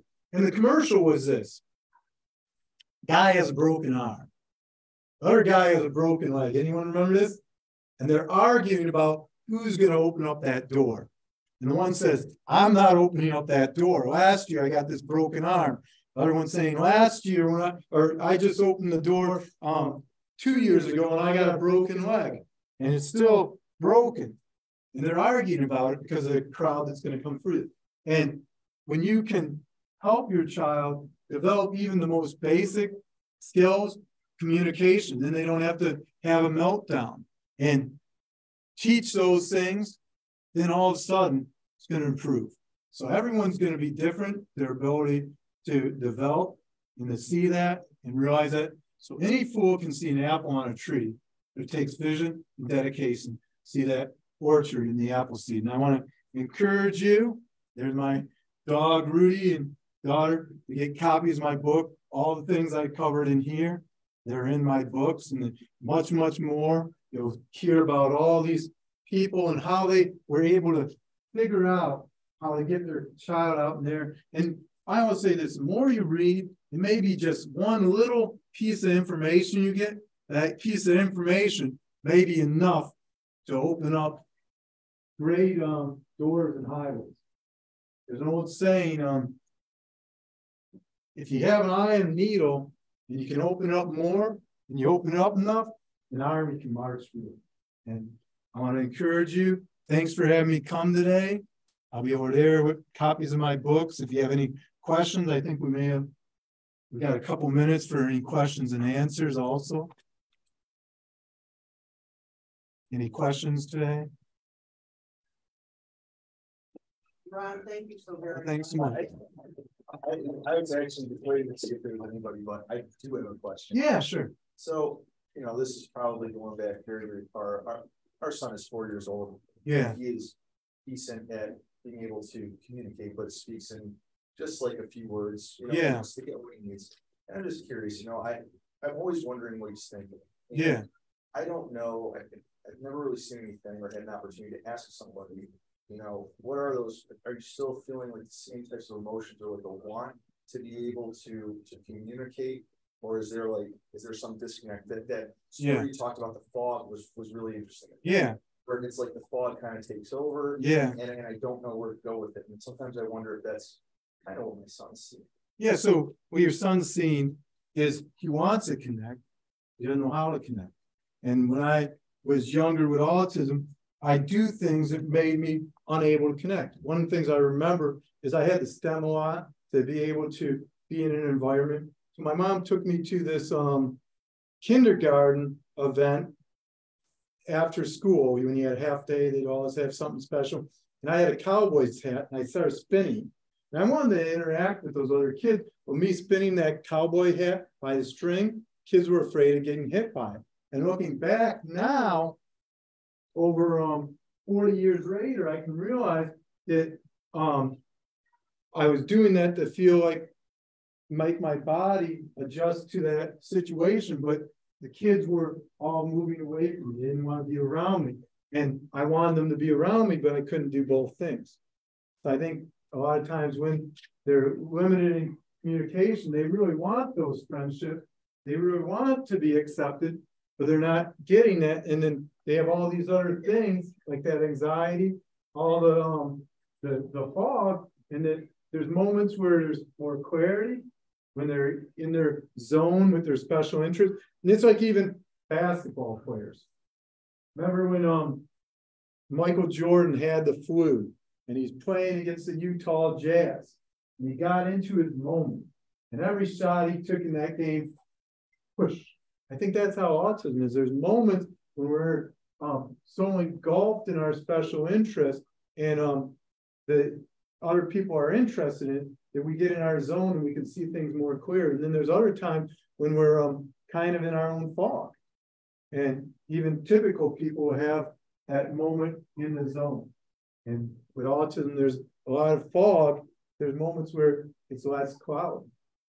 Even like Michigan, where sometimes it's cloudy. But you compare Michigan, I just talked to a patient a couple of days ago, and he lived in Seattle. And he said every day in Seattle it's cold. You go in Oregon, it's cold and cloudy.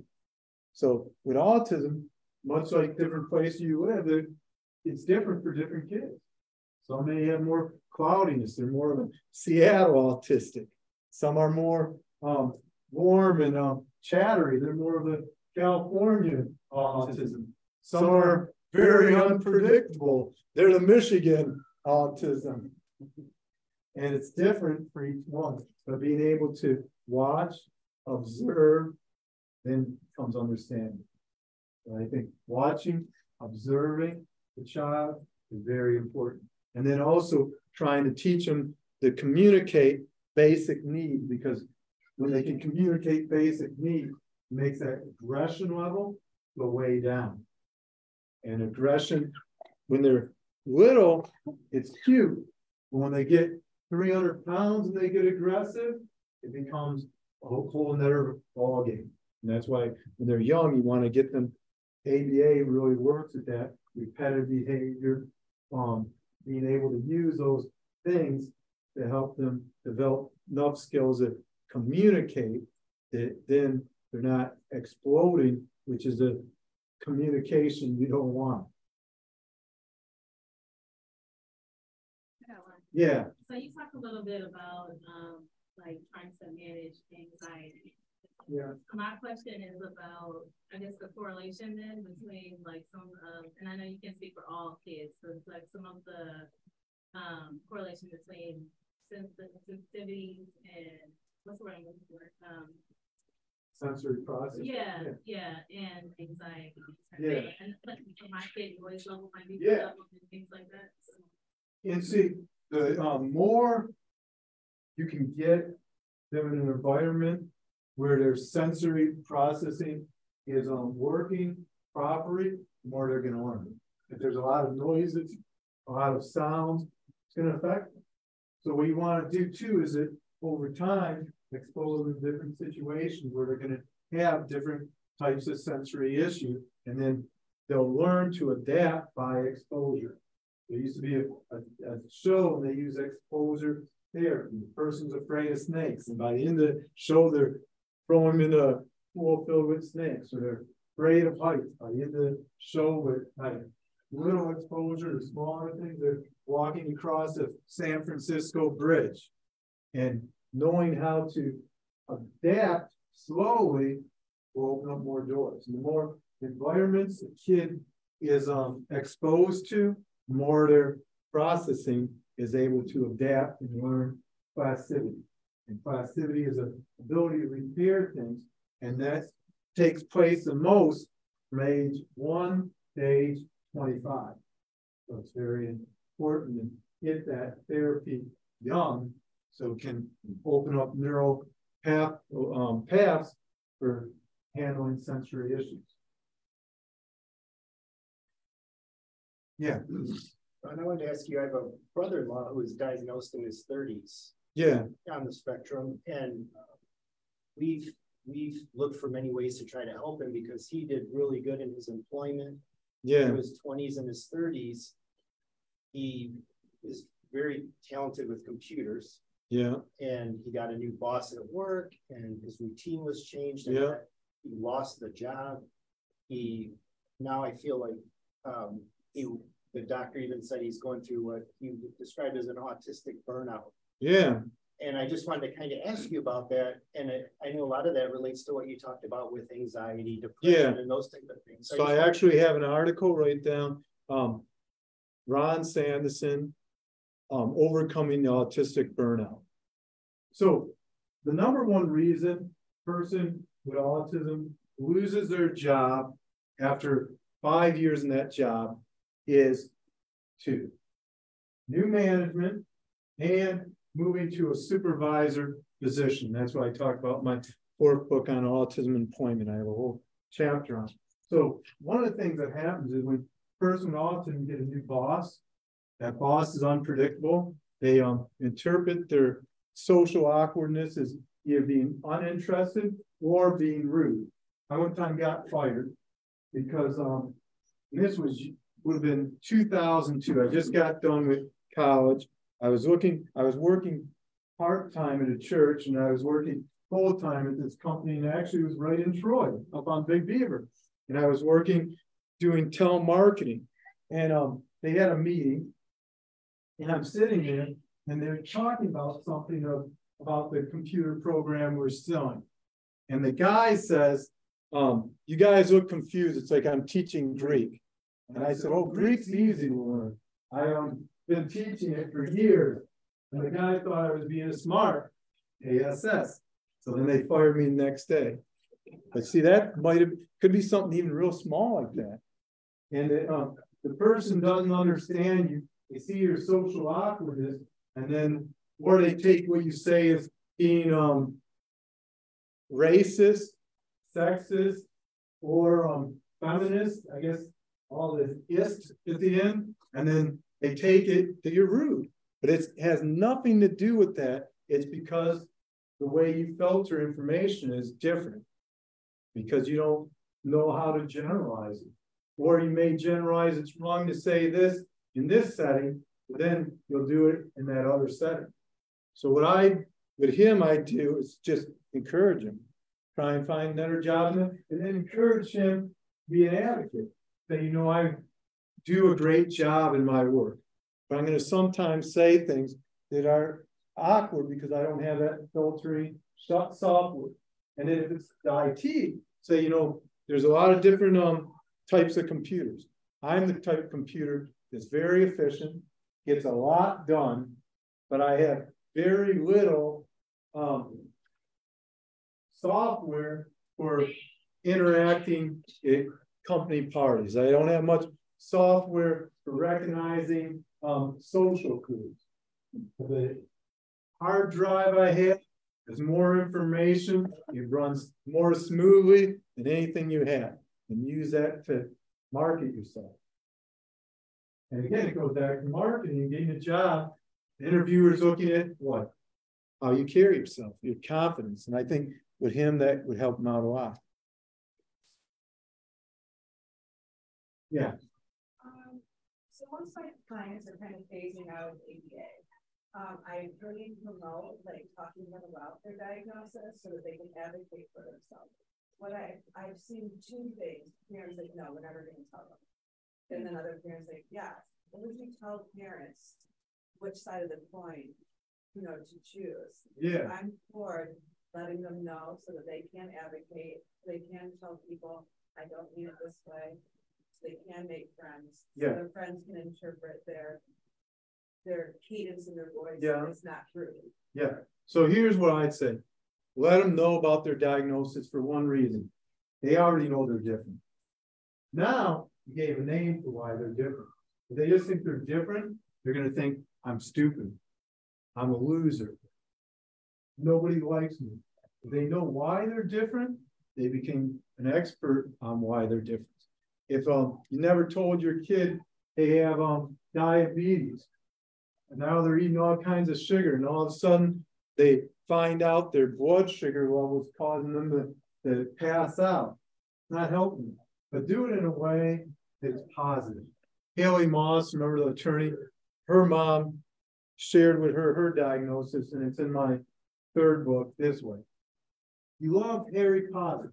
Like Harry Potter, you're different. You have special gifts. You're great at art.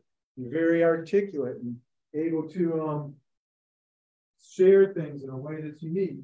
And your difference isn't that you're what's Harry Potter, a musician or yeah. See, that's one of my wizard. Wizard, yeah, wizard is where I look. Wizard, but yours is your autism that makes you unique. So do it in a kind of playful, fun way. Yeah. Psychiatrists seem to want to deal with autism with drugs. Yeah. What role do you use drugs? So Temple Grandin says it best. Since anxiety, you have 80% more high anxiety, a low dose of an anti-anxiety is good, but to think that if it's neurological, it's not physical. Most pills are for what? Things that are physically wrong. And once you begin a medicine, whether it's one for high cholesterol, one for hypertension, blood pressure, they'll almost never take you out. So it's better to try therapy rather than medication. You may need a little for anxiety, but there's a saying Dr. Oz said, and I always like it. For every medicine, there's a little bit of poison in it. What he means by this is that there's no medicine you can pick off your shelf and then read it and it says no side effects. But there are some things I take for I had high cholesterol, and what I take for it, you know what it says on the back? Warning, absolutely nothing. You know why? It's supplement. So I take red rice yeast, and it's found in the earth. And there's one scientist, and he says the worst thing about losing the rainforest isn't the amount of carbon dioxide it's going to be or loss of oxygen, carbon dioxide cycle. It's this: is that in every plant, there's some form of cure out there for every virus. The earth is made such a way, designed, created, that for every disease, in one of the plants or somewhere out there, in one of the green things, there's a cure to it. And try and use natural supplements to help them out. They have digestive issues, look into some natural supplements that work for digestive. Because this natural supplements, you know what? Other than allergies, there's no warning on it of this happening. And that's what Very rarely will I ever get, I used to get the flu shot every year. And in the last 3 years, I haven't gotten it. Every year I got the flu shot, I end up getting the flu. I haven't had the flu shot in 3 years. And you know what's happened in that 3 years? Gotten the flu. And natural stuff is better stuff because there's not so many side effects. Think of it this way. I want to make a shirt that says it. Just because there's a waterfall in the commercial doesn't mean there's no side effect. Any other question? So therapy works a lot better. And what's interesting too, with mental health, what's the first thing they do now? I work at Havenwick Hospital. What's the first thing they do when someone gets in the hospital? They put them on medicine, right? And they've done study after study of people who do therapy for mental health and does medication, and they found it's the same, the results. So the less you can use of medicine, the better. More supplements, there's supplements I'm sure out there. Just contact Joe Marion. He's BioTrust Nutrients, that's the name of his company. So any other? Like actually, my son was in he's a teenager, 16 years old, diagnosed with ADHD, ODD, all the other acronyms you can think of, DMD, dysregulation, and he said a lot of problems, so academically, technically, combination of a lot of things. He's in Harbor Oaks. Okay, so he'll be all. And I know Vinci Real was their CEO. Ann Long's their CEO, and I know her well. And Mitzi's their director of medicine. Like you said, I've been in March of 15 years. Wow. Right. Yeah, so he's in there right now. He's doing better now as we went in there for aggression. Yeah. Full aggression gets found there. Grandpa occasionally, but mostly us. Closer to the person, it's like really. And see, that's when medicine needed aggression and severe anxiety. Yeah, he's got a little. Yeah. So we're just hoping that, we've been monitoring from home. It's been there about 3 weeks. We've gotten better.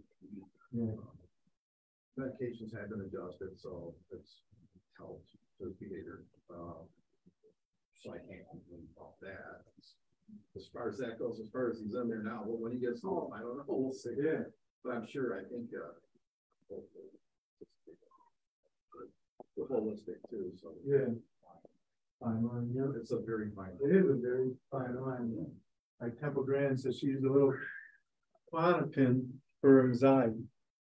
She said it keeps her anxiety down. That's what they had. You're draining them off the Ativan. Yeah, and the Ativan you don't want because it's highly addictive. They call it a PRN, as needed. Right. And if they use it, it's very addictive, very and then we see so many young kids every 5 minutes up there. I want my Ativan, I want my nicotine gum. Really? Yeah. In that order. Yeah. One came and said, "What do you have on tap right now?" Like it's seasonal. We got Blue Moon and we got Ativan on the rock. They took them off that. They got off that. They got off the Klonopin, and they did replace it with the Zoloft. Zoloft, yeah, that's a common one. It's pretty mellow. But Ativan can be very addictive. Anything that falls under benzos, you want to stay away from. I have another question. Yeah. There is very popular CBD oil for anxiety, depression. What do you think about this? So what? I didn't hear. CBD oil. I don't really know all the different ones. This is my advice. Talk to a doctor first, your primary doctor, and then if they give you the green light, try it.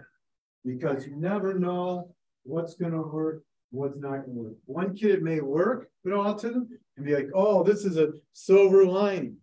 And then another one, you try the same thing, it doesn't work. But you always want the primary doctor's green light because they've been to medical school. I've never been to medical school. I'm not an expert on medicine, not an expert on supplements, but I know that if I ask them, they're going to be the expert. Whenever I take anything, I always ask my primary doctor first, and then find out. And then after they give me the green light, I try it, and I keep track of, do I see improvement? And again, ABA therapy, what do they do? Keep a stat of behaviors changing.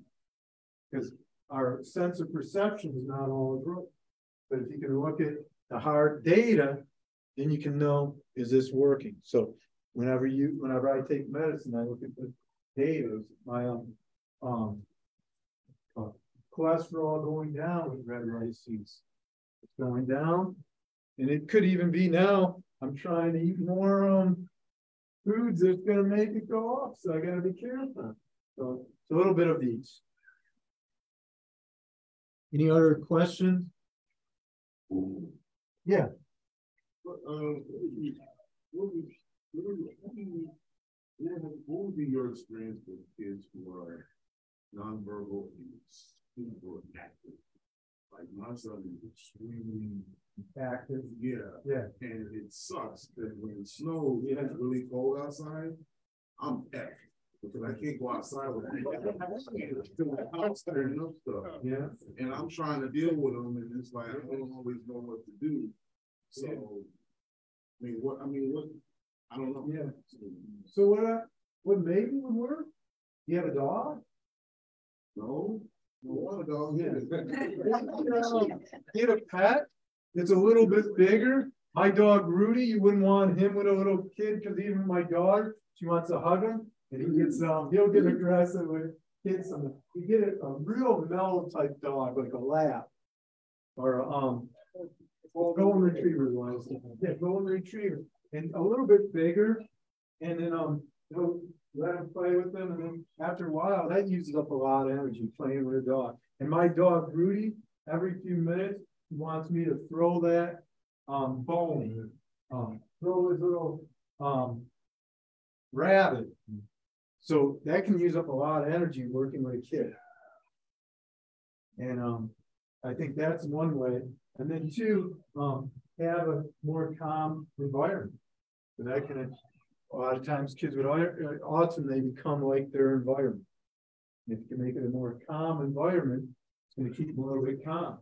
And then two, it being nonverbal, it makes a lot more energy because it's hard for them to communicate their environmental issues. For Michaela, my dad is partially deaf. He's legally blind. He's 88 years old. She comes in, and my dad, how do you think he has that Fox News on? Blaring. Michaela's, there she is, see her running. How do you think she responds to Grandpa's loud TV? What does she do? What? Louder. No, she covers her ears and said what? Yeah, too loud. What did my dad do? Turns it down. So even typical kids who are not autistic should not have sensory issues, but most have that ability to block it out. There's a guy when I was in college, Logan, and he'd always wake up with loud, blaring Christian music. And when he went home on spring break, forgot to turn it off. And for like an hour or two, you'd hear it blaring. And then finally, I found an RA to turn it off, go in his room, turn it off. But the first day, it was super loud. And then after that, it wasn't as loud because we learn to adjust to it, but when they're nonverbal and they're autistic, their brain doesn't have that ability to adjust to it. Like the Austin Jones, he wasn't able to shut this communication off, shut this one off, and talk to him. He had to use all his energy trying to listen to that person while it's blaring in the background. So finding ways to use the energy, I think a dog would be a good way. Maybe some toys that they can use a lot of energy when they use them. But again, it's hard raising a kid with autism. Remember I taught you, don't give up. Number 8, because you're going to use up a lot of your energy. You're going to feel dead inside. And then 2, it's a marathon. With a marathon, you can't get good rest for it because the kids keep you up. Like the Epic of Gilgamesh. The flood came not because of people's wickedness, it was because in the Epic of Gilgamesh, the people were making too much noise. And sometimes I think that's how it is with raising a kid with autism. You got all that noise and it uses up your energy. A lot of it. Are you familiar with this new study called treatment called MERTS? No. What is it? It's like I saw it online, and I saw it on the doctors. It's like a brainwave treatment. Yeah. And they just now, at least the last year and a half. Yeah. They started using it on people with autism. So here's my thing with anything to do with the brain. You don't want to mess around. We only know about 5% of the whole amount of knowledge about the brain, if that. So why are you going to mess with stuff using electricity or other things you don't know how it fully operates? And then one of the other things a lot of people don't realize is that the flu shot doesn't go in your RNA. Some of these new ones go in your RNA, and you know what your RNA is? Where your DNA is made. And the RNA in every animal species has something that we've never been able to accomplish